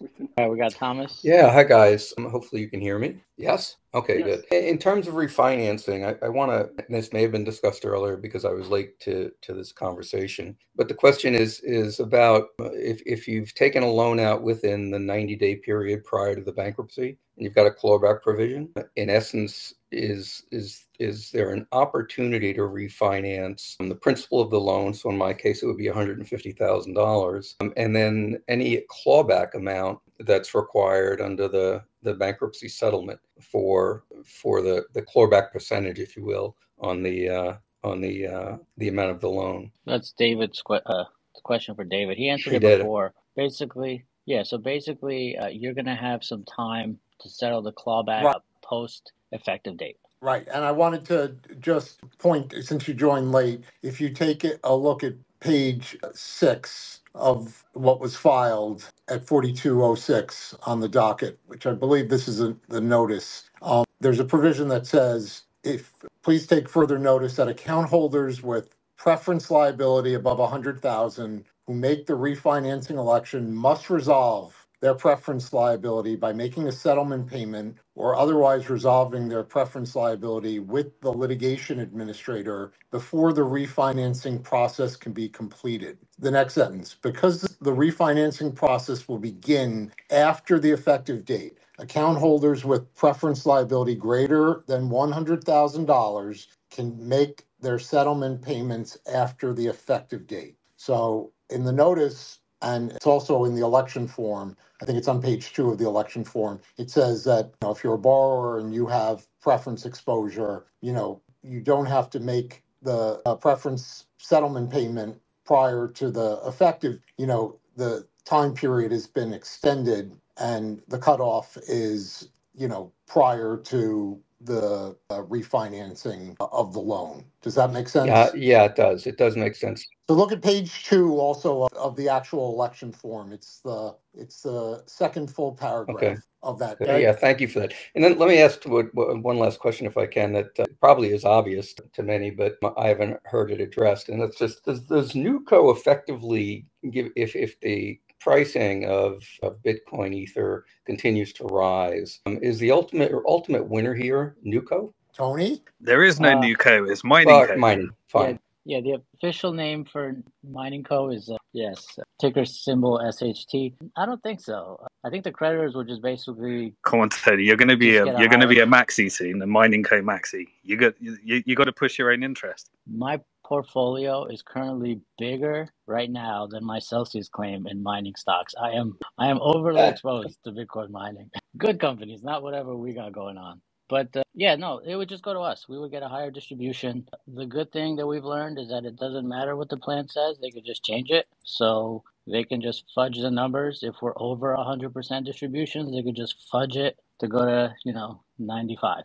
Fair enough. So I don't think that's likely at this point. All right. Shitco is going to get 175 million or whatever the amount was, 225, and that's pretty much it. All right, thank you, guys. Hello, can you hear me? Hey, Paul. Thank you. Sorry, I don't want to gate crash, but I was in line and you said I was coming up soon. I just want to make sure that I'm still in line. It's all you. Oh, okay. Sorry, I've been awake for 2 days stressing over this whole thing, so I might be gibbering. And I'm not actually AFA with the whole thing. I don't know how it works anyway. And this is a tad off topic. On my email, the one we're all talking about, it said that I've been identified as one of those people that withdrew within 90 days, which is correct. And now they're saying for me to get access to my 8,000 that's left, I've got to pay 120,000. So I'm not in a position to do that because the money I withdrew, I've already paid tax on it. I've paid the loans back and put a deposit on the house, which was the whole reason they're being crypto in the first place. Paul, is that the loan repayment or clawbacks? Yeah, the clawback, sorry, yeah. I can't get any guidance from anyone, even local solicitor in Australia here. He's got no idea. So I've got no one else to turn to. I think... So can someone just give me an outline of what I'm up for, please? And what if I'm not in a position to pay the money? What happens to me? I think if I were... Well, you got to be careful here, David, because you actually are going to be making these decisions. Yeah. All right. I was just going to say that, if you can't repay it, well, I don't know what you have in your earn, what else you have, but if the set off is going to result in another taxable event to you, it seems to me that you probably would elect the refinancing option in the sense that, it gives you time to figure out what you can do post-effective date. Does that make sense? Well, if I could buy some time, yes, I'd have some option then to be in a position to to repay. But you have a very small amount in your earn claim, compared to what you withdrew. Yes. I had 8,000 USD I left in there, and I withdrew all my coins because at the time the as was collapsing. So I thought I'd take the money what I've got. I had no idea that it was going to collapse. Celsius was going to go under and so forth. I mean, but the 90-day window, I didn't realise until this email. I can't really tell you what you should do. All I can tell you is what I probably would do in that situation. Yeah, and if I had, several thousand, versus 120,000, like you said, withdrawn, and they're going to want you to pay 27.5% of that, I would tell them to kindly go F themselves. Sorry, the debt is 120,000, not the 27% of the thing equals 120,000. So. Oh, okay, yeah. So I would tell them not so kindly to go F themselves in that particular case. They're going to send you a memo. They're going to send you like a notice They're going to try to settle it, litigate it, and then you're going to have to go through the legal process, unfortunately. But it doesn't make sense to pay 120K just so you can have access to, several thousand. No, that's right. That's right. But You, my you're concern probably was, you're probably going to have to hire an attorney because they will most likely going to come after you for it, yeah, for a clawback. Yeah. yeah. And is there a website where I can go to look for an attorney? Because there's no one here in Australia seems to be au fait with any of this crypto, especially this case. Mine didn't know what I was talking about. So yeah, I have no idea, to be honest. You're gonna have to. There's a clawback group. I don't know how you can reach out to them, but I know there is a clawback group. I don't know if they're taking on new members, but yeah, I'm not really sure. Yeah, there's really not much to do. You have to just kind of wait, honestly. okay, because well, I've been stressed because this date's coming up, and like I said, my whole life's on the line, and I don't know what to do. So yeah. So if I just Well, wait and the time plays out, then they'll issue me a they're gonna notice or send something. you a notice, a letter, something that they want you to pay them back. You're gonna have to go through the dispute resolution process. I have no idea how that works. Yeah. Deb Kovsky. Hold on, someone just sent me this. Is that YOLO? Excuse me. As well. All right, so you want to write this down? Yeah. Okay. Deb Kovsky. I don't know how to spell it, but the law firm is Troutman Pepper. Troutman. Pepper. Sorry, can you be this? TRO. UT as in Tom. MAN. And the second word is Pepper. P as in Paul. EPPER. That's the law firm that is handling the clawbacks for Celsius customers. Okay. So I would reach out to them. And they're in the US, are they? Or yes, yeah. The attorney is Deb Kopsky. I have no idea how to spell it. I just have heard her name so many times. If you go search in YouTube, Aaron Bennett clawbacks, he did a video on it. Aaron, are you familiar with Aaron Bennett? No, I've watched most of your videos, Simon. But okay, go search him in YouTube. Aaron Bennett, Bennett, and clawbacks, and he did a video where he went through the legal case and everything of that law firm that Tony just gave you. And I'm sorry he did it to you, but if it's any consolation, you did better than us idiots that left the money in. Yeah, well, it's probably put me in a worse position because before I would have just lost the money that was in there, and then now, I've committed and I'm going to lose everything that's taken me 25 years to even get in the position that I thought I was in. Well, you're not going to lose everything because if you use that money to buy a house, they can't take that from you. I mean, I don't know the law in Australia, granted, but in the U.S., it's very difficult. I imagine Australia is probably worse for them. Yeah. I'm gonna post the link here in the comments for one of Aaron's videos, and you can just search through the rest of his videos to find something. I know he's had a bunch of them. Okay. All right. Well, thank you for everything. I'm certainly more in favour of what's going on now than because all those paperwork is just legal jargon. I can't make heads or tails of it. Yeah, the more words, I think they get paid more, so that's why the attorneys do that. Over 4,000 documents, Paul.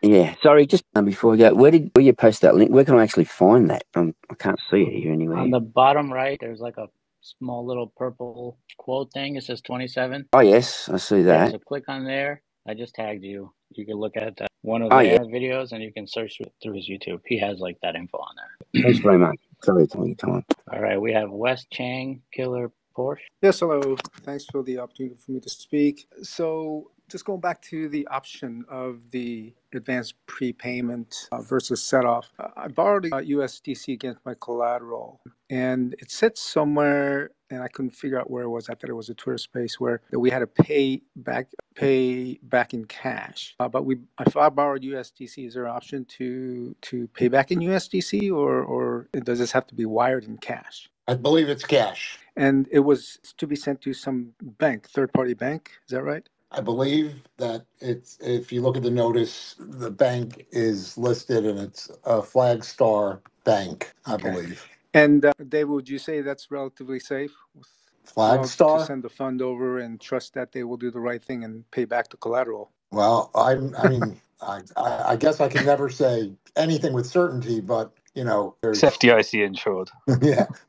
There are under the payment instructions. Flagstar Bank is listed. There's a routing number and the account number, and the account name is a Celsius Retail Advance Obligation Repayment Account. So it looks like a special account has been established for borrowers who wish to repay their loans in that 5-day window. And when the collateral is paid back, obviously the quantity that I would get back, whether it's ETH or BTC, would be depending on the price at the time that we make the payment. Is that right? Yeah, and there's something in the notice that discusses it. It says if when you repay your loan, you'll be getting back crypto in the amount of the repayment, and the prices are set based on, I think, the price of the crypto as of noon that day through, I forgot, Paprika. What's the name of it, Tony? Coin Paprika. Yeah. Yeah. So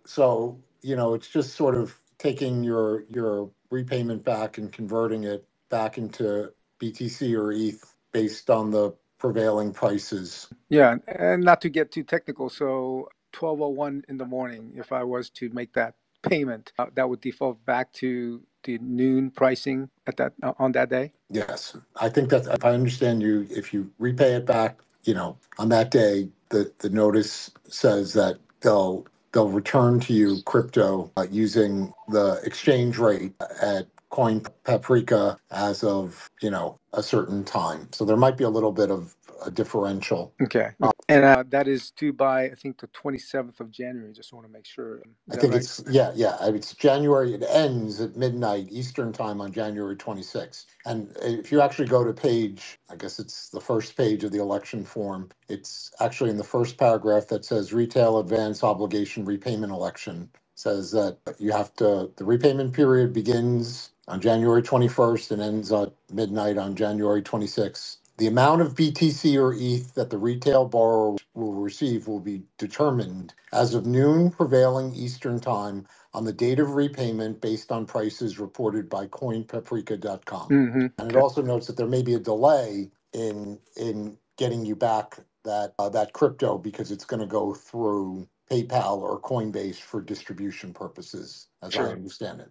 At least the price will be locked in on the date that you make it, whether that's 21st or 20th. Right. And as far as the loan, if we were to get a loan, then we would work with a lender to ensure that it gets paid, the collateral gets paid or it gets offset between 21st and 26th, correct? Well, I think if you're getting a third-party refinancing, you have to check off that box that says you wish to refinance. And the refinance process is going to happen after the effective date. So you would talk to the third-party lenders and, try and structure your loan that way. Yep. But I mean, you sort of highlight the point that Zaryn made earlier about the confusion regarding repayment versus refinance. If you check off the repayment box, you have a 5-day window from January 21st to January 26th to repay the loan. If you check off the refinancing option, then you have after the anticipated effective date of January 31st,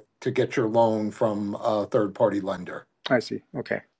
And one more question in regard to the preference exposure. So is the 27.5% subject to the whole amount or is it just anything above 100K? Does everybody know? The whole amount. It's the whole amount. So what your exposure is, you would, if you pay it back now, you would be, you would owe them 27.5% of that total exposure. So if you have, say, $100,001, you're basically screwed. You have to pay the whole 27.5%, while those people with $99,900 don't have to pay anything. Is that right? It's technically right. Probably not, because they would still have to come after you for it, but it will certainly delay your loan. So the 100K is kind of like an arbitrary number where it's not worth it to come after smaller amounts. Right? Like let's say I withdrew like $11,000. Are you going to spend 40 grand in legal fees to hopefully win a judgment against me for 11K? I got you. Okay. Yeah. So if you're at like 102,000, right, they have to decide, is it worth spending that money coming after you? And then even if they come after you, even if they win, there's still no guarantees you're going to pay them. Right. How long is it going to take? What if you don't have any cash? What if you don't have any assets? What if you have an unfortunate boating accident? There's a lot of things. Yeah, I got you. Okay. And the last question, I think there was a discussion about the Celsius not providing any forms for the accounting and tax purposes. And I understand the subtle advice that you guys spoke of on this call. The question I have is when I hate to talk about IRS, but basically when we file taxes and they're going to have all the records, not only from Celsius but also from PayPal or another third party. They wouldn't really be able to see that, whether that was paid off or not, right? I mean, they don't have the records to say that unless we provide that information. So in essence, we're only subject to scrutiny if we were to provide the information. So Financial institutions have to provide that data to tax authorities. So they claim they're not going to issue forms, but I don't think the person that wrote that notice spoke to the bankers. Once the bankers, get involved, they're going to say there's no way we're not going to issue 1099s. Yep. That's my personal. Hopefully, I have to agree wrong with you. But they're not going to. They're not going to start doing what's in our best interest out of nowhere. Yep.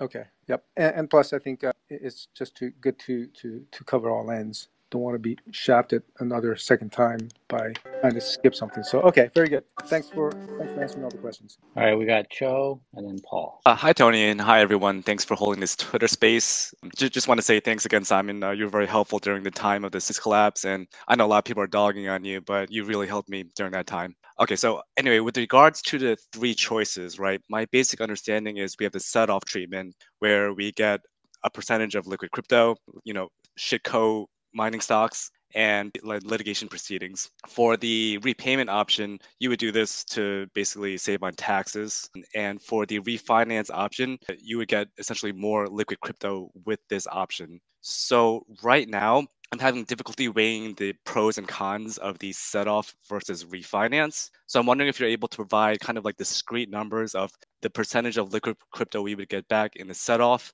versus the refinance, and kind of like your opinion on what category of people should do which choice. So if you go back once this is over, it's going to be recorded, so you can just go back and re-listen to it. I think like an hour in, we went in depth into it, but I'll just do like a quick analysis. Basically, the biggest reason why you would refinance or pay off is just taxes. If your loan gets set off, they're basically selling your collateral at 20,000 per Bitcoin to pay the debt that you owe them. They might issue a 1099 to you for that as a discharge debt, even though I disagree with that. And if you bought Bitcoin at, let's say, under 20,000, you would have a capital gain. If you bought it over, then you would have a capital loss. So it might benefit you, it might not. It depends on your own personal situation. I can't tell you what's best for you because I have no idea what your tax situation looks like, right? So you'd have to talk to your CPA and then just kind of go from there. Financially, technically, it's the exact same from a financial standpoint,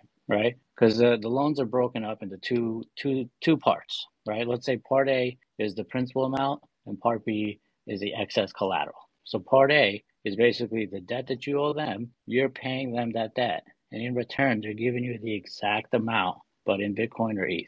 So that's a one-for-one. It's a wash, essentially. But it meets your obligation to them. You pay off your debt, so there's no taxable event. And then part B, second part of that, is the excess collateral, which is basically the amount of collateral that is left minus your principal. And that's going to be a percentage based on whatever the liquid crypto distributions will be. Right. So just to go back a little bit with the liquid crypto percentage, I think you mentioned with the refinance option, you get maybe about 30% back in liquid crypto. Is that correct? In kind, it's like 35, 40 at Right. today's So prices. what percentage of liquid give or crypto would take. we get back with the set-off option? Here, let me do some quick math. Set-off option, roughly like 10% Oh boy. ish. Okay. So Of coin, however, Yeah. of coin. coins, yeah. I'm talking about in kind.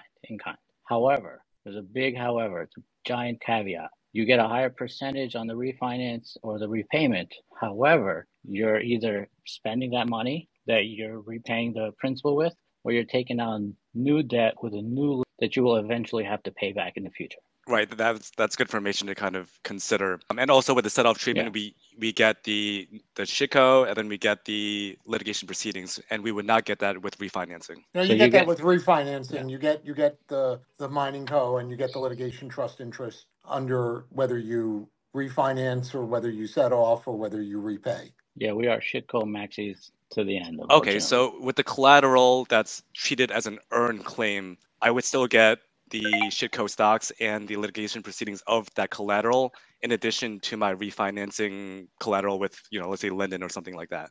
Yes. Okay, that answers my question. Thank you very much. Yeah, so you will get that set off or refinance or repayment no matter what. Great, thank you. Hey, Tone, as we've got Sean from someone from Figure, I'm not sure if that's Mike or someone else, is it worth like them going through their deadlines and stuff? Yeah, I brought them up if anyone had questions, but I guess they don't have too many lender-specific questions. If they want to go ahead and just kind of discuss their products, their loans. Mauricio went up. I know he's kind of leaving a little bit. I don't have a... You there, Sean?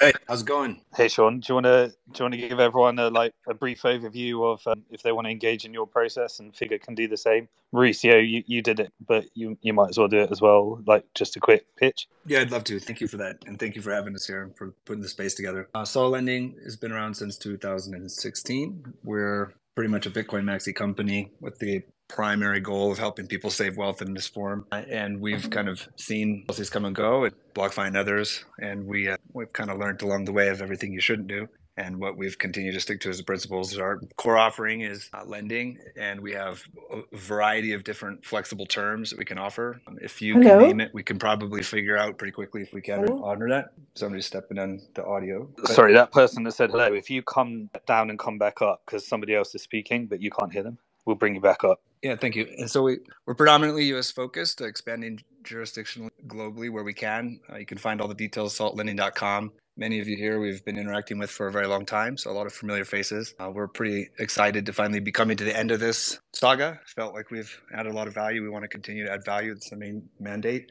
for creditors here that have pain points. And the main thing we need from you, if you're interested in getting a quote, we're not going to hold anybody accountable to anything, no obligation, unless it's the best offer that you can get, is just to have a SALT account and express a loan application, and we'll work from there to make sure that we fit the facts and circumstances to the best of our ability for what's ultimately in your best interest. That's kind of the high level. Really looking forward to answering any questions if they're there and hearing what the others have to say. Figure, is that someone else or is Mike behind there? Who have we got from Figure? Hi, yeah, this is Jacob Zawada from Figure. I'm on the operations side. Essentially, we encourage everyone to navigate to figure.com/Celsius refinancing to look at any information regarding the offerings for the refinancing option for your Celsius loans. We believe that we have competitive rates and are very established in the loan business across all U.S. states in the country.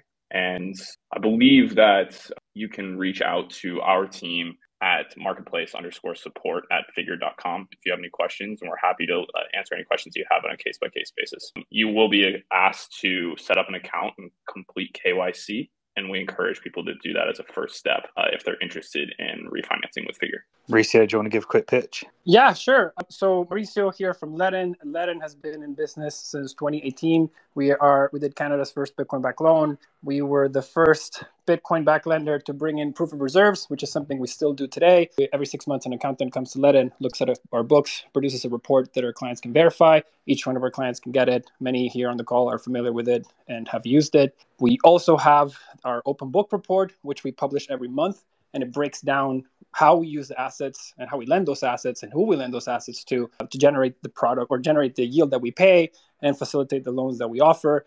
We have a huge emphasis on transparency and risk management.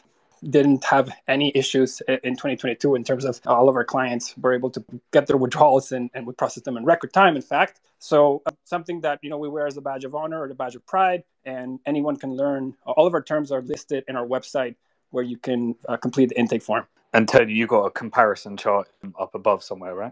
Yeah, it's posted on the Nest. I'm assuming everyone did their homework like they were supposed to, but in case you didn't, it's up there. All right, who do we got? We got Paul, I believe. Yeah, thanks, guys. I just want to make sure I'm looking at this spreadsheet that you posted correctly. I've got 2 loans, one in BTC, one in ETH, 93K on the BTC, 75K on the ETH. So you plug in your current prices. Obviously, the petition date prices are already in there. Plug in current prices and then amount of principal paid. I'm assuming that's how much you want to pay off of your original principal, correct? So that's how much you want to pay or refinance. Right. Okay. So just for shits and giggles, I put in let's say the BTC price today was 20,000, just slightly above the petition date price. This is telling me I'm going to get over 94% back of my collateral. So here's the issue with that, right? So if you look at the orange cell, so as the price goes down, the percentage paid out on the excess collateral, meaning the amount minus the principal, is down as well. Gotcha. So that amount, I have it at roughly 75%-ish for today's prices, although I went down a lot today. I haven't really checked, so it's probably lower now. But if it went to 20K per Bitcoin, I don't know what that percentage would be, but I would imagine it's probably in like the 30% range. So you would get, so it's kind of like a hedge that we've baked into this structure, right? So if the price goes down, you would actually benefit as a borrower, because when you pay off the principal, you'll get back more coins for the same amount of dollars. However, you'll get a smaller percentage of the excess collateral. Right. But net, you would get back more coins. But again, on the flip side, because the excess will be lower, your LTV will be higher. Yeah, I see that. I mean, I punched in like 25% for distribution percent of excess just to see what numbers will look like. Yeah.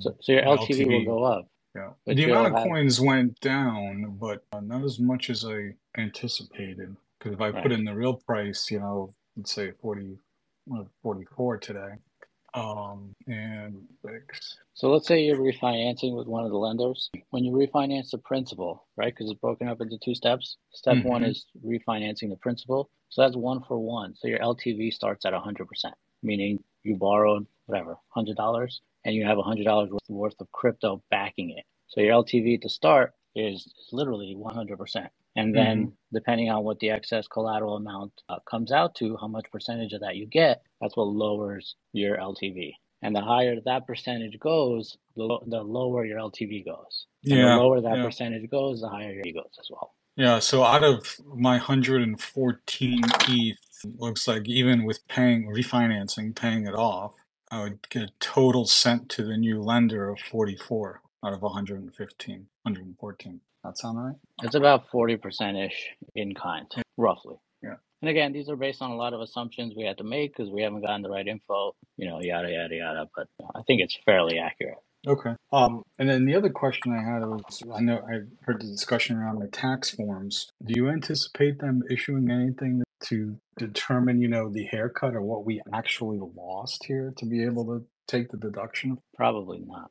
That you would have to do on your own. So the accountant kind of figure it out and report that as the loss associated with this bankruptcy. So if you're setting off your loan, it becomes very complicated, very hairy. If you're refinancing or paying it off, it becomes, relatively easier. Simple way to look at it, you paid off your debt and you only got back, 40% of your collateral back. So the 60%, whatever your cost basis is, whatever number of coins that is, let's say it's 10 coins, that's just a capital loss. Yeah.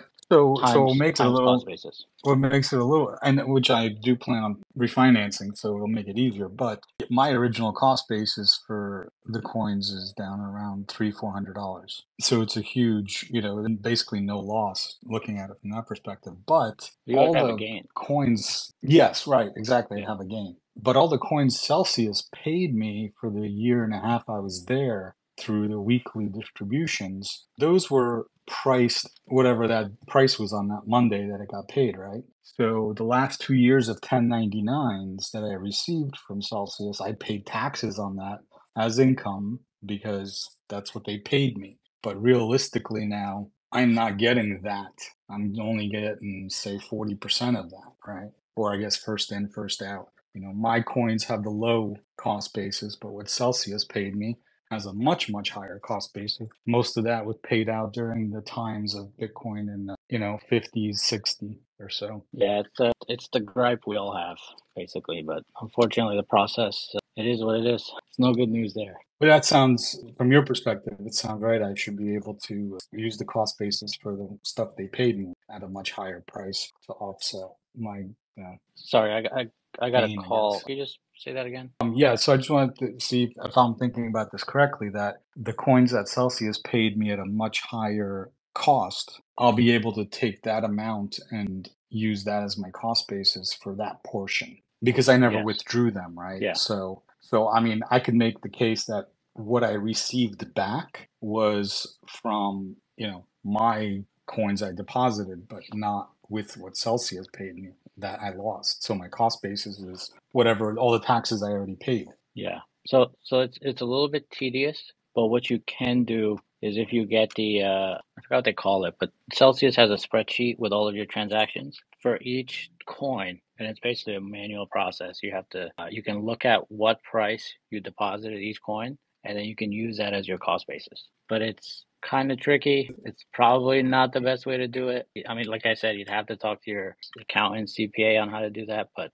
So it's if I difficult. transferred one Bitcoin from my custody wallet, from Ledger to Celsius on a day that Bitcoin was 44,000, that's my cost basis, not the $300 I bought it at 8 years ago. So if you use the accounting or the software like Coinly and coin tracking and all those. I have not, no. So the I way mean, my transactions have been pretty simple. I just, I have been over the years just selling, so so the maybe way 50,000 worth and telling the accountant, and he would just, report that. so the way they structure it, which is probably the correct way, when you withdraw onto like your cold storage, financially it's kind of like a sale. That is a taxable event. So if you've maintained that process all the way through, then you can do it that way. Otherwise, you have to just look at all the times that you've bought, keep track of the price each time, and then you have to go off of that. But you have to be able to prove it no matter what. So however you Yeah, want to I mean, do it, I never bought crypto at Celsius. I've only transferred it in over time yeah.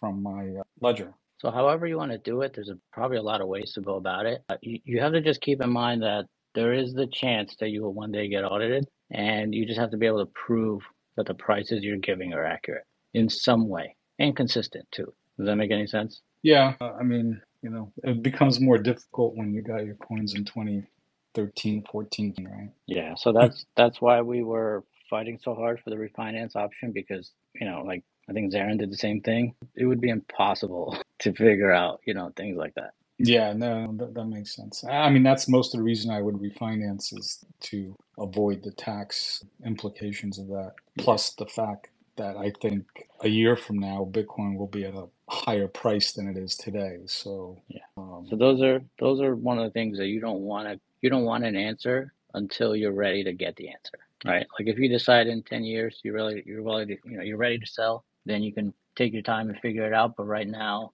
with everything going on, we're not really sure how much we're going to get back. We're not sure how much the shitco is going to be worth. We're not sure what the liquid assets are going to get us. There's like a billion different variables. There's like tax loopholes with potentially with theft loss and all this other stuff, forced conversion. They didn't focus on taxes nearly as much as they should have, but this thing is a clusterfuck when it comes to taxes, which is why we didn't want to have to deal with it so that we could just refinance and just keep it moving. When you refinance, whatever amount you lost times your cost basis, that's your, in this case, loss, I guess, technically. and I know we have the guy from Salt on because I was originally, putting an application with Salt to do the refinance, but I didn't see it on the paperwork, but I heard there's an option where you can not make your interest payments and just add them to the principal that's due. Is that accurate? That's correct. So that's an accrued interest option. It doesn't present itself when you first go through the platform. It's a newer feature that we're working one-on-one with people who are interested in that product. So that would be a loan ops question. I think we've spoken before, so we could definitely circle back up on the particulars. Facts and circumstances are best for you, but that is correct. There's an option to accrue the interest for the benefit of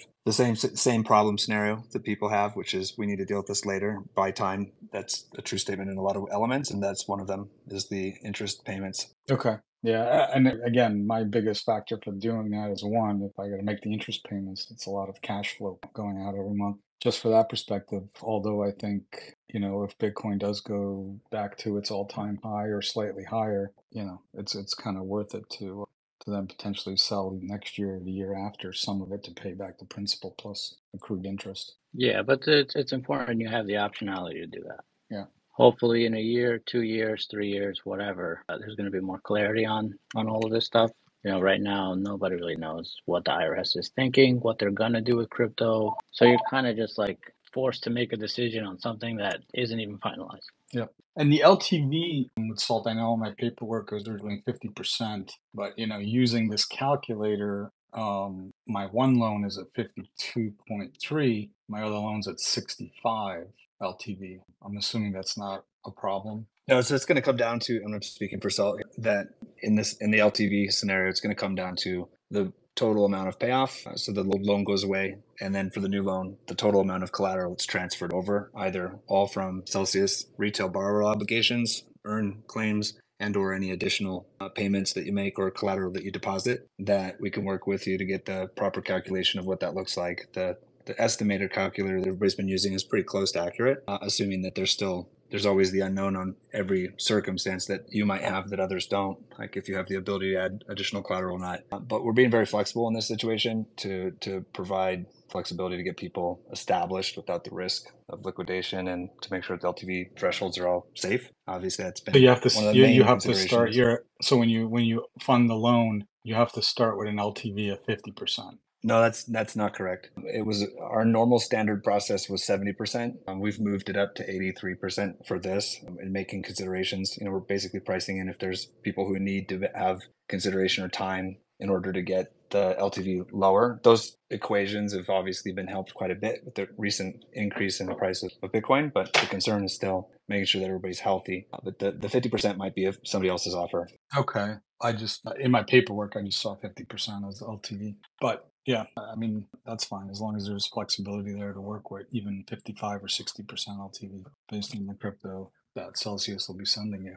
For sure. And that loan, the paperwork you're looking at could be your first estimate. So depending on what you put in for collateral that you were estimating, or maybe the loan ops put in, that's a starting point for the calculator. But ultimately, the final loan document that'll be signed, you'll have to sign it at the end of this when we schedule the coordinated closing. We'll have the final numbers, and then it'll be a moving target from there since price is always moving. Yeah, so this was just the application paperwork that had loan disclosures in it. That's estimates at this point. That's right. All right, thank you. All right, I think it's Zero next.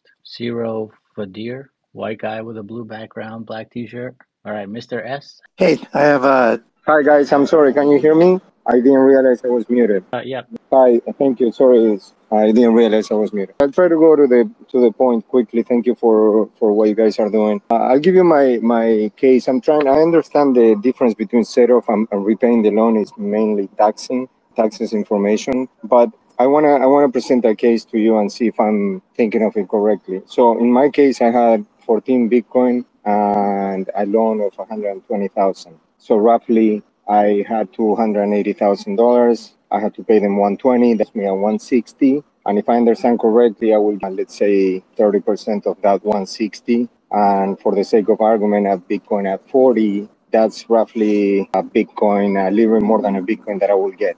Correct? Can you just say those numbers one more time? I'll punch it in here. So I have 14 Bitcoin and I owe them 120,000, which leaves me at 160. They owe me 160 and I will get, I'm assuming 30% of that 160, right? Which is a little bit over $50,000, which is at today's price, one Bitcoin, a little bit over a Bitcoin, correct? So are you planning to refinance or just set off? So I'm trying to decide because my question is if I go with Mauricio, for example, with Ledn, and I refinance, if I don't have the money, basically it's an option for me to get a loan to buy Bitcoin today. If I don't have the 120 today, this gives me the option to basically get a loan and buy Bitcoin at the price of today. So let's, again, for the sake of argument, let's say Bitcoin is at 40. So let's yes. do, so at 46K per Bitcoin, that's around 75-ish% distributions, right? These are estimates. We're not really sure, yada, yada, yada, but let's say it's 75. If you refinance, you will get roughly 5.5 Bitcoin. In your loan, your LTV will be around 50%. You will still owe Ledn 120,000 just at a later date. You'll get like 13,000 worth of shitco stock and then a bunch of other stuff. Versus if you just elect a set off, you will get a 2.8-ish Bitcoin, but that's going to be split up between Bitcoin and ETH, right? Because now it's an earned claim, and you'll still get the roughly 13,000 in shitcoin and the other stuff. Okay, so according to your numbers, thank you. According to your numbers, basically, I can buy roughly 3 Bitcoins if I refinance because I will keep over 5 Bitcoin instead of the 2.8 that you mentioned. Yes. However, if you set off, you're going to have potentially, I don't know about your situation, but there are potential tax consequences. Right. Okay. So in that case, this is an opportunity. Refinancing is an opportunity in the long term for me to keep more Bitcoin than I would, assuming that the price of Bitcoin will go up, and then I would pay Ledn or Salt, or I don't know who else is here. I have to do my due diligence on which platform will be best, but it is an opportunity for me to keep more Bitcoin than just going for the setup, correct? Yes, yes. It's an opportunity. However, you have to understand that there are risks involved, right? Because now you're, I'm not saying you will, but potentially, you could have liquidation, we can have a cascading, prices falling, things like that happens all Yeah, the time. So you're taking more risk to potentially get more back in the future. I understand. Thank you. So it's not risk free. No, I get it. Yeah. Right? If Bitcoin goes down, then I could be liquidated and lose everything versus keeping what I would get today. Thank you so much, guys. You'll still have shitco stock. Oh yes. So it's not all bad. Thank you very much. Thank you. I'll let the next person. Thank you. All right, Mr. S. All right. To avoid liquidation and to get some tax benefit, how do I accomplish refinancing just half my loan or one of several loans and then set off the rest of the loan? I don't know how you would go about doing that. I'm not entirely sure. Sean or wouldn't that just be so my question is both for on that form, because the form doesn't look like I can do that, and then also if it's possible with the lenders, what they thought. So can you? From the lender perspective, we're prepared to refinance whatever amount is needed, whether it's the full amount, partial amount, or additional amount, say for people that want extra cash out. If your question is specifically about how to do it on the form, could reach out to Celsius directly. I'm happy to help with that process. But maybe just clarify that a bit further from our standpoint. Salt speaking here, that's no issue whether it's the amount you're paying off. It would just be coordinated as far as how it's going to flow. Can you clarify if you're just talking about the form on how to fill that out? Well, I'm talking about both. If it's possible in the process of the lenders, and also the form doesn't look like it's possible. Are you able to click both of the boxes? Well, that's a good question. It has these ors there, though. Let me see. I could try. So what? We voted on and then used it last second, so they can do whatever they want. You can click both boxes, but it has ors. Well, tell them you didn't see the ors. They're going to reach out to you, and then just tell them I want to do both. I don't. That's a good question. I really don't know, but that's the approach I would probably take. Okay. Yeah, because I just don't want to be liquidated, and I need some tax benefit, but I can take like half the loan. So hold on. So you want to pay off some of it yourself and then refinance the rest? No. What I want to do is I want to refinance half the loan and then have the other half set off. Yeah, I thought you wanted to do half and half payment, half refinance. If that's the case, you can just click refinance, and then when it comes down to the lender, you can just work it out with them, and then they can handle the hard part with Celsius on the back end. Yeah, I agree with that. Okay, so the lenders will return, because it says that the liquid crypto I won't get it, so it'll go to the lenders. So I guess we'll have to work it out with the lender. No? So procedurally, right? Let's say you owe $1,000. If you only refinance 500 through Salt, let's say, they will send 500 worth of whatever to Salt, and then the rest it would set off. So I think it would work the same way. I see. So you think the refinancing election will accomplish what I'm trying to do? It was supposed to. They didn't word it the way so part of, I don't know if I'm allowed to even say that, but whatever, who cares? Part of the discussions were, if the LTVs go crazy, can we refinance a portion of it so that we don't have the giant tax gain, even if we get hit a little bit of a taxes? Yeah. And I was told yes, specifically. The format of this election document doesn't really show that, but I don't think that's an issue. I don't see why it would be. Right? They just want some of their money back or all of it, but if they only get some of it, they're going to give you the equivalent back. Okay. It doesn't change your distributions, so it doesn't affect the estate pretty much. I think I'll go with the refinancing checkbox then. Yeah, just go to refinance, and then when you pick your lender, when you're working on the paperwork with them, just let them know, whatever amount you want to refinance. Hey Tony, it's Mike about for a couple minutes, and I missed part of the conversation, but I'm back now, and I understand that I want to give a quick overview on the capabilities of each of the lenders. Is that right? Yeah. Do you mind if I just kind of summarize or reiterate what my colleague may have mentioned? So there's a little bit of an echo. I got a little bit. Is that better? Still an echo. So obviously, you participate in the restructuring it was all around this lending platform, right? Like that was the key in my perspective, is to reinstate the business. Unfortunately, really see our same lens. But I've been fighting for you guys, for the last year and a half, and so I'll continue to try to fight for you guys and do what's right here at Figure. And the reason why I'm here at Figure is to build this business, and it's the reason why I think the business is important is threefold, right? So one, we've had the good benefit of studying the industry for the last year, so we know what the prior owners have done wrong and worked in states. So the most important thing is that we have a relationship with the OCC regulated custodian to make sure that your assets will stay safe with they are your property. You have obligated full stop. Number two, Figure has all the lending licenses. They are a originator. SoFi originates loans. Figure originates loans in our history. 200 engineers, service loans. This is our butter. This is not a startup. This is a big, real company. It's raised over $260 million of equity capital. It's equity capital. To date, it was $8 billion of loans they've originated and sold.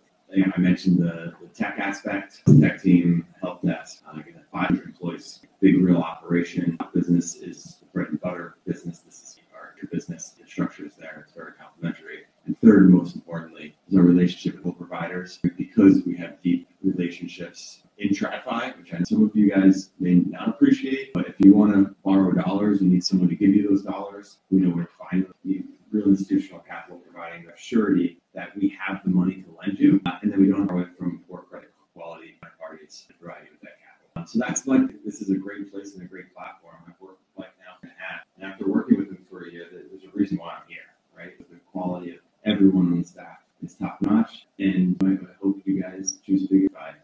Thanks, Mike. If you guys didn't hear, that's Mike Abate. He was one of the co-founders of Noble.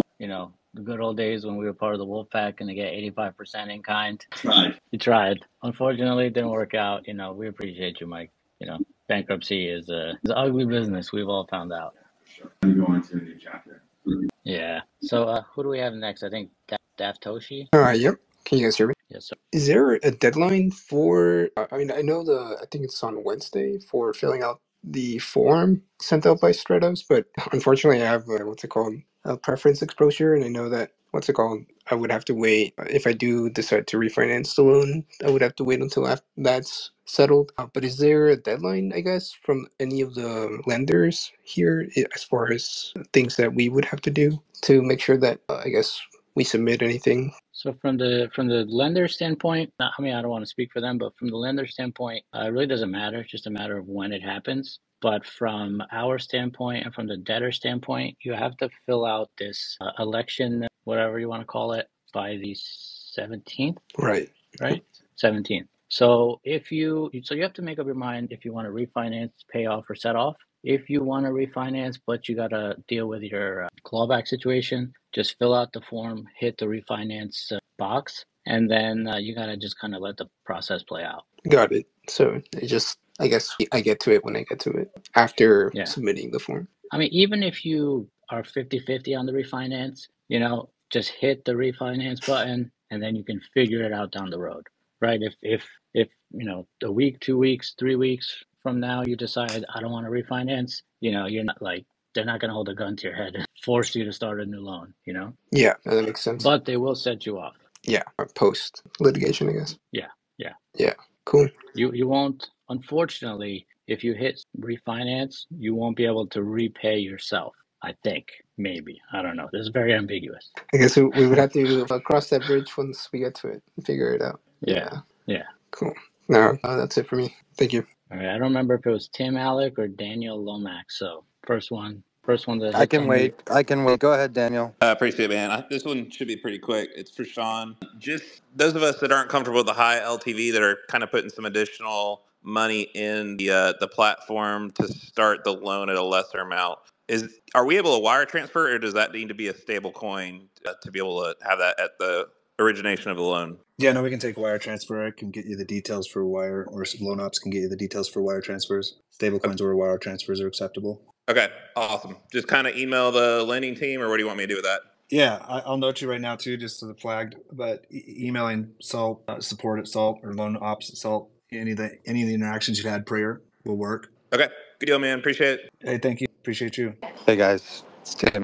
So I apologize if some of this has been covered, but I'll try to ask quickly. So on the set off versus the payoff, am I correct in assuming that if I set off, it's going to be 130% of my crypto, being that it'll be treated as earn and we would be reduced to 70%? Or how does that work? Like, what are the advantages to the payoff versus the set off, simply just by percentages? So there's like 12 different ways I can answer it. Yeah. From a financial standpoint, meaning how much more dollars, or let's say dollars, are in your pocket, it is identical financially.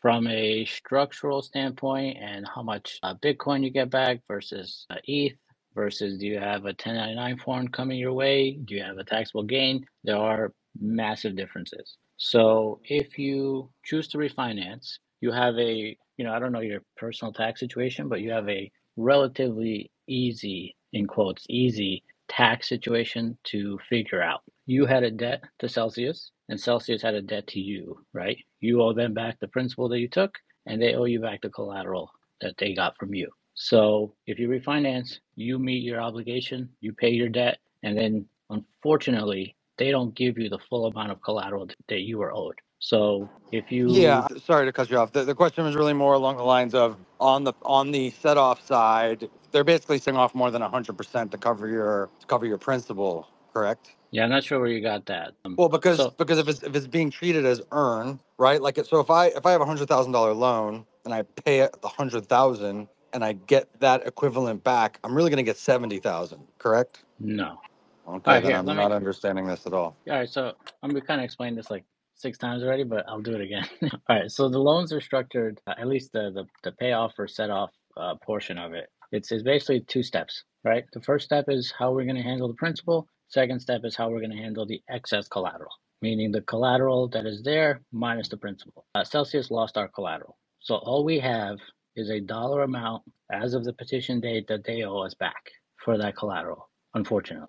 So if you pay off your loan, right, they will give you 100% of that amount back in crypto. So if you, whatever, let's say $100 loan, you give them $100 to pay off the loan, they will give you $100 worth of Bitcoin, let's say, in return. Okay, understood. On Then on the whatever's outstanding, second, right? yeah, on the outstanding part, the excess collateral, whatever the petition date value of your collateral is minus the principal amount, that is your claim. So you will get a percentage of that claim back. We don't know the percentages. We have deduced that it will be around 70-ish% as of today's prices. There's a lot of assumptions there. They might be right, they might be wrong. We haven't gotten those hard numbers yet from Celsius, but as of right now, it's kind of the best we got. So you will get roughly 70% of that dollar amount back in. And we won't know the actual number till the day of. It gets locked in, I believe, 15 days before the effective date. Okay, and then my last question is, I'm not really a fan of PayPal. I actually think I might be banned from PayPal. I'm also absolutely banned from Venmo. I tried to set up a Venmo account 10 years ago, sent $5,000. They instantly banned me. What are my options other than PayPal and Venmo to receive the collateral? I'll take that one. You have to actually be banned from PayPal, so they'll actually send you a code, and you connect that code. And if they decline your account, then you'll get dollars via Stretto. There's no options if you're from the US. So there is no Coinbase option for U.S. customers, only for European. No, yeah, not just So European, international. But yeah, the US, got you it. have one choice, which is PayPal. They'll send you a code. You enter that code, and if they reject your account, then you'll be distributed dollars via Stretto. So you're saying Stretto would distribute directly? Yeah, they'll send a check. They got a whole check distribution service. No, but I mean, aren't they distributing crypto, or you're saying they're distributing No, dollars? no crypto. It'll be dollars that Got you it. get. Unless if you get rejected from PayPal, you're in dollars with Stretto, unfortunately. So then they'll just convert at the market price that day? No, whatever amount is. But doesn't that fluctuate based on the price of Bitcoin? No, it'll be once there's a plan effective date. Well, your Okay. claim is fixed. Your claim was fixed at bankruptcy day. Right. Okay. So, but either way, it's not like there's not going to be any options. They have to figure No, out a way no to pay. option. Yeah. If you So, refinance, though, it will go to whatever lender you choose. so Loan's different. sorry, I didn't know this. I thought that if I paid off my loans, that my collateral would be distributed back to me in Bitcoin and Ethereum? You got to go through the whole formula that Tony went through with you. It's not quite that simple. Your collateral's not coming back. You'll get an earned claim back after you do the whole treatment and decide how you're going to do it. So it is It's in, coming back in dollars, not in crypto. well, this is distinctly different if you're paying off the loan with a lender that's going to refinance it, or if you're extending to a new loan, that's going to be different. Because I just plan to pay off my loans cash, wire them, and that was my third question: is how safe or risky is this if I wire these people $250,000? How quickly am I going to get all of my collateral back plus that initial money? In terms of timing, you've got to pay it off like whatever the deadline's there, Tony said. And then there's going to be distributions around about or shortly after the 31st of January. Okay. And If is you're there doing any a risk? refi, then that depends. But yeah, if you're doing cash, it doesn't. So if I pay off the loans in cash, and I'm sorry to ask the same question, but I'm still unsure. Am I receiving cash from Stretto or crypto from Stretto? So if you pay off the loan, it will go to, you're in the US, right? Yes. So it will go to PayPal. And if you're banned from PayPal, then you'll get a check in the mail. You're saying the cash will go to PayPal? No, the crypto will go to PayPal, and then you can withdraw the crypto from PayPal.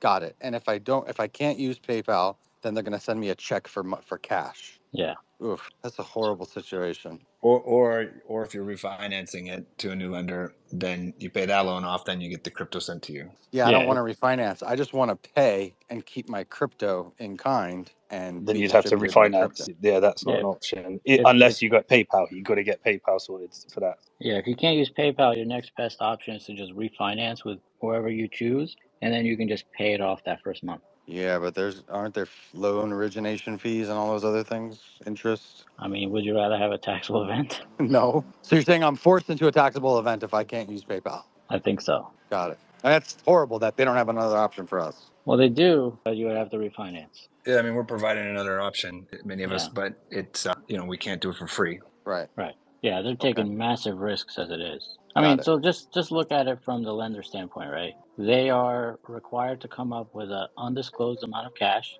that we won't know for a while, so that they can refinance an undisclosed amount of loans that we won't know until the time comes, to then receive an undisclosed amount of collateral that we won't know. I understand. I understand my situation is a little different. I mean, I want to pay off my loans. I have the cash to do it. But the only reason I want to do that is because I want to keep my crypto. I want to keep it distributed to wherever I want it to be. So call up PayPal, tell them I'm sorry. Okay, I'll try that. We got Tribe leader. Hello. Thanks for you guys' time. Can you hear me? Yes. I just joined the chat right now, and I know you guys have been explaining all this several times over and over and over. I'm so sorry for repeating again some of this stuff.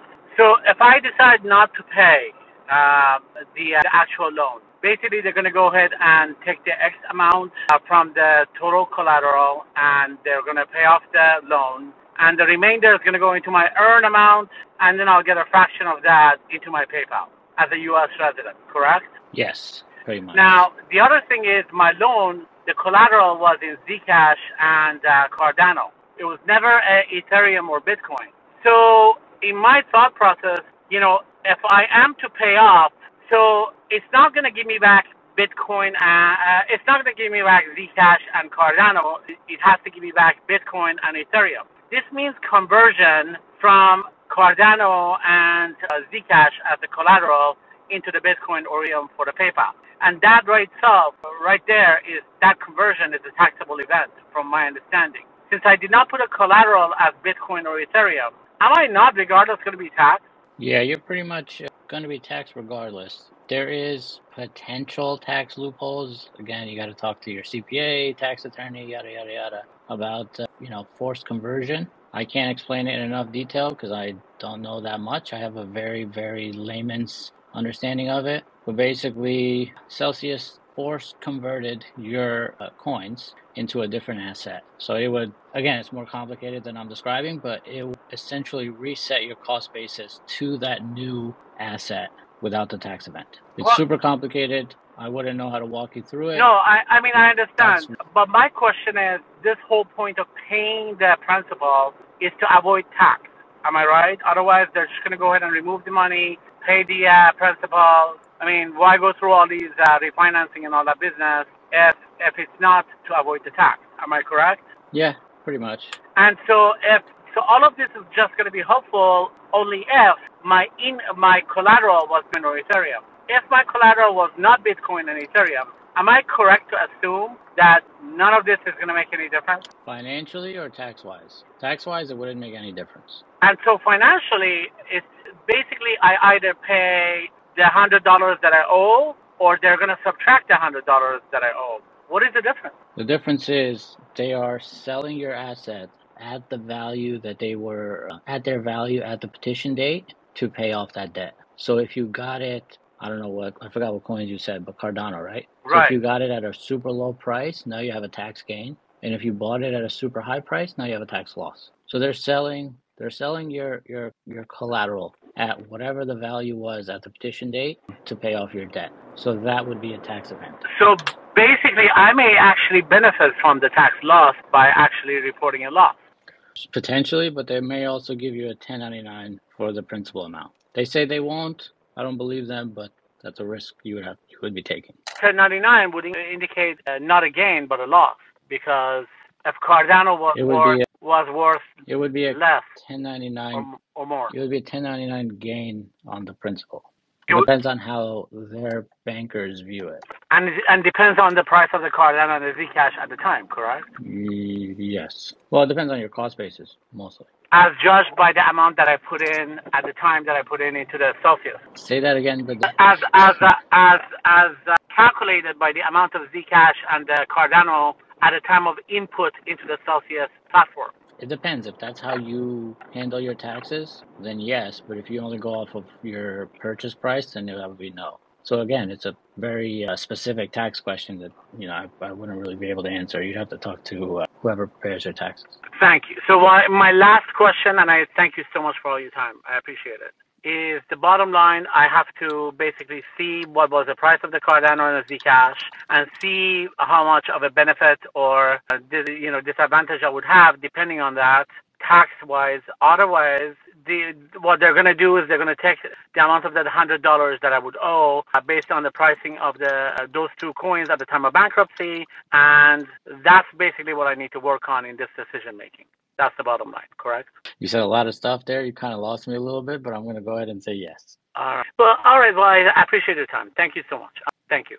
All right. Louis? Yeah, just real quick on the previous question, not the last one, the one before that. On the FAQ that was sent out, there's those 12 pages by Strato. There's actually a section on PayPal and Venmo. There's a question that asks, what if I've been banned from PayPal and Venmo? And it says that in that case, you might be able to get distribution through Coinbase. So I don't know if that previous person is still here. They might want to check out that FAQ. I think you have to reach out to them in advance, and it's only in the cases where they've been banned. Just wanted to add that in there in case that helps other folks thinking through it. Yeah, that definitely helps. One question on my side, I don't know if you guys know. So if you have, let's say you have a Bitcoin loan, you pay off that loan, you request it back in Bitcoin. Will you get Bitcoin, or do you get Bitcoin/ETH in the distribution? Or is the Bitcoin only for the setup treatment? I'm pretty sure it's only for set off. Got it. That's all I had. Thanks so much. Because the whole point of the structure we have in place is to not get taxed. So if they give you half Bitcoin, half ETH, that's a taxable event, essentially. Exactly. So it wouldn't make sense for them to do that. And if they try to, obviously we'd be fighting. Awesome. Thank you so much. And it's not like we're BFFs anyway, so who cares? All right, that's Stoker. Can you hear me? Yes, good to go. Thanks for your patience in answering all these questions. Mine is quick. Do you guys know if PayPal actually accepts trust accounts? I have a trust account with Celsius that's got loans. Yeah, that I don't really know. I assume they do, but you would have to probably open up a new PayPal account with that trust. Okay. I think so. I don't know. That's a good question. I have that same question, but I don't really know. I think Louis might. Let me bring him up. Real quick on that trust account, check out the FAQ as well. They have some sections around commercial accounts, and the answer I think is maybe, and if you have over 100K, and you have to reach out in advance. But check out the FAQ that Strata put up. Okay. All right. Thank you very much. Thank you, guys. Well, all right. I think that's it. I don't have any more questions. Anybody got questions? All right. Well, I guess we're going to close this up. Thanks, everyone, for your time. Sean, Mike, David, he's not here anymore. Everyone had to leave, but, thank you guys for joining us. Hopefully we answered all the questions we can. Looks like we got one more guy. All right. It's all you. Thanks for hosting, Tim. MSF. Yeah, my question is, how is this? I'm trying to wrap my mind around. I had, let's just say, one Bitcoin loan, roughly at the top of the market is when I initiated the loan. I'm wondering how is a taxable event if I were to pay off my loan and receive less crypto back? So essentially, you would meet all of your. I'm not a CPA. You got to talk to your accountant. But the way I view it, you would essentially be paying off all of your obligations to Celsius, and then in return, Celsius shortchanges you on the collateral you get back. Right? You said, let's say you have one Bitcoin in collateral, and they only give you back, let's say, 0.5. So 0.5 Bitcoin times whatever your cost basis on that coin is your capital loss. Okay, I'm following. And that's it. That's your taxable event. It would be a loss in this particular Gotcha. scenario. Okay, good. But if you didn't pay off the loan and you got the set off, you would have multiple tax situations going on, right? Again, CPA, yada yada yada. But so you would have multiple tax situations. So the first one occurs because they take your collateral, they sell it at 20,000 per Bitcoin, and they use that to pay off your loan. So whatever your cost basis is, now you sold those coins for 20K essentially. So if your cost basis was low, you might have a gain. If it was high, you would have a loss, but you'd have a little bit of a smaller loss. Likewise, they say they won't, but they may issue a 1099 where your debt was essentially discharged. So you might have a gain of your principal. I disagree with it. We all disagree with it because technically you're paying off your loan, but they might do that, even though they say they won't. And then if you're taking the set off, now whatever collateral you're going to get back, whereas before it was going to be, let's say 0.5, now it's going to be, let's say 0.25 in Bitcoin, and then whatever the equivalent amount is in ETH. So they sold more of your Bitcoin at the petition day prices, and then they gave you got a gain of your ETH at, I don't know, I guess whatever the effective day prices would be. Does that make Yeah, sense? I think I yeah, got it that right. makes sense. And then just to be clear, there's kind of three options: the set off, payoff, and then the is the set off the don't pay? Is that the same thing? Yeah. Yeah, Okay. And yeah, then the repay. So there's three options I have. yeah. So you can repay yourself or you can refinance through a third party. Got it. Cool. Hey, thank you so much for taking all these questions. Really appreciate your time throughout this whole bankruptcy. I've been listening in basically since they filed for bankruptcy. So thank you. No worries. Glad I can help. Hi, I think we have I more. have a question. Thank you so much first for hosting this and also your patience. So I have active loans and also I have liquidated loans. So my question is that I have, for example, I have a loan that got when the operation of Celsius stopped sometime May 22nd. I got loan that got liquidated sometime like June and July. Do you guys know if they would also include that? So their position has been that all the loans that were liquidated properly. So essentially all you have is an earned claim on that. It's really so unfair because at the time no one was answering the call already and I couldn't add and I don't want to go scam. Like at the moment if I send them they might receive. Yeah. Yep. I agree. But I mean, there's not much we can do there. They screwed over a lot of people with that. Okay. All right. Tom, I don't know how to say your last name with C. Can you hear me now? Yes. Good. So again, thank you for all your time and patience in this. I missed the very beginning of the call, and I was curious in filling out the form that was sent. In filling out the principal amount, I assume that's the original principal amount of the loans that are in the system. Yes. Yeah. And then in terms of payments that were made towards that, or interest payments that were made, or any interest that's involved, is all of that just gone? It's just whatever the face amount is what the principal number is, and then you work down from there? Yeah. So you're talking about what's owed to Celsius? Yeah. Yeah. So they basically canceled the loans. So there is no interest accruing or anything like that. All there is just a debt owed, which is the principal, and then a claim that we have against Celsius. Yeah. So any of the interest that was paid beforehand is just paid in and it's just done and gone. I think they refunded the first month while we were in bankruptcy, or I think maybe the pause, but everything else is pretty much a nice donation to the Christy Mashinsky Botox Fund. Basketball tickets fund. Basketball, courtside seats. Man, I mean, look, thank you guys so much for staying on top of this. It's so complicated, it's so crazy, and it's such a travesty that that this is how it's all being treated. But really, really appreciate the guidance through, and I think personally for me, the refinance is going to be the method. But but man, it's been quite a journey. Yeah, it's been rough. Thanks. Thank you so much. Thanks, Tony. Sorry, I had a follow up. Hold on a sec, Johnny, you want to go? Yeah, thanks, Tony. Just a very brief question. I'm late to the refi game, but I've been staying up to date just because I had no intentions of refiing until recently for various purposes. Anyway, Sean, this is for you, I guess. I just created my account, filled out my form. Is there anything else you need from me at this time? That's all. And same for Ledn, if you're there. Yeah, no, if you've got an account and you've filled out the loan app, we're on it. We're going to be processing them. It's basically a methodology of the smallest to largest. So we're going to take care of the smaller loans first in batches, and then we're going to go up and work our way up to the larger ones when it comes time to schedule the qualified closings or the coordinated closings with Celsius. But you should be in good shape. You can always reach out directly to us as well for status updates, and we'll have that conversation with you. Sales at saltlending.com or loan support at saltlending.com or support at saltlending.com, or just DM any one of us,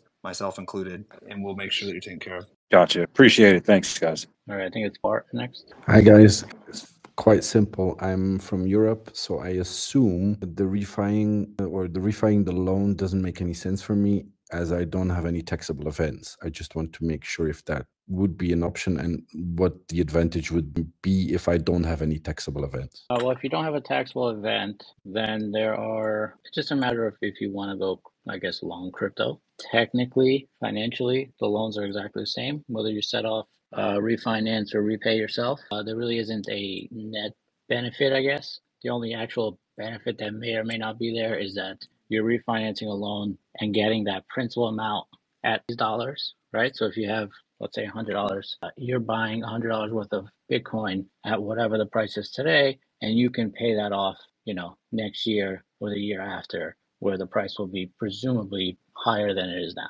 But that comes with risks. Okay, so the same reason you took the loan in the first place applies here, essentially. So would that mean I get my full collateral back? No. The full collateral is a donation to the Christy Mashinsky Botox Fund for, we can laugh about it now, but unfortunately they stole that from us. It's just not there. Bankruptcy allows them to do it. We're going to get shitco stock instead for some of our collateral, and the rest we'll get in tokens. Okay, so we get like half back of what basically is left over-ish. In kind or dollars? In kind, it's really, if you refinance, it's like 40-ish%.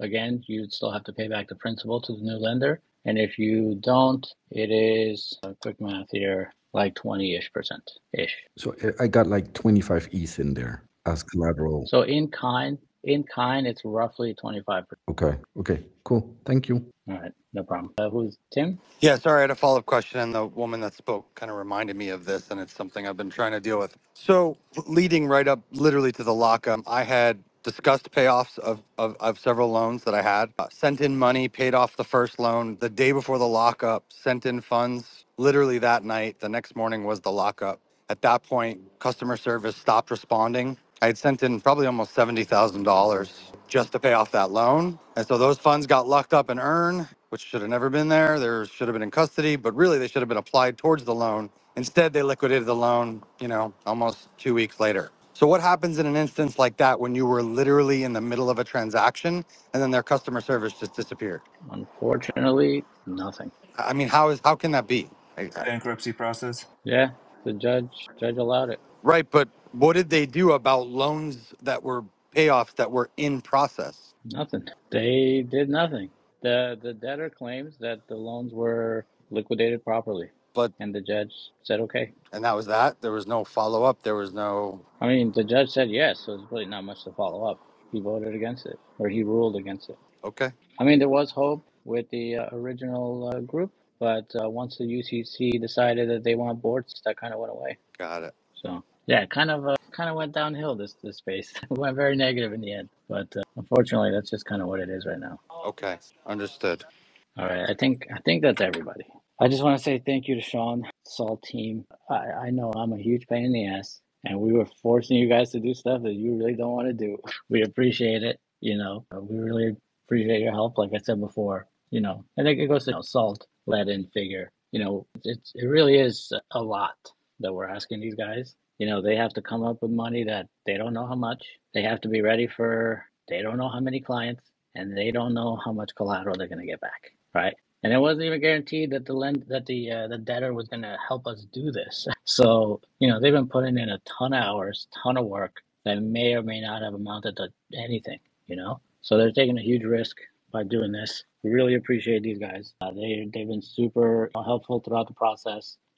If you have any questions, you can reach out to Sean, Justin. You can DM the Salt Twitter account. Yeah, thank you. I just want to say thank you, Sean. Yeah, Tone, thank you. It's been a long ride. We all came to crypto for different reasons, but I do think that there's some value in all of us, why we are here and sticking together and toughing it out. I can speak for myself personally, and I know this is true for everybody here. We've all suffered in this experience in tremendous ways, and so I think the best outcome is let's just stick it through. It's almost over. There'll be on to new chapters and new things, and we're here to help. We should help each other, and the best thing we could do is just find nuance and find the different use cases and edge cases and keep solving them, keep building and keep our head up. And so I appreciate the space. There's really good information being shared. I know it's redundant for a lot of people, but it's part of the deal. You guys have been crushing it as far as just keeping the conversation going this whole time. If there's anything else we can do to help improve the FAQs and make it a smoother ride, inclusive of some of the things that have been left behind, like liquidated loans at some point in time, I'd love to talk about that. Just can't talk about it until we get past these first hurdles. Please reach out and let us know. We'll continue to work and do the best we can for you. Thank you. All right. With that said, everybody, good night. And when in doubt, just remember, all of your money is now sitting on Chrissy Mashinsky's face. All right?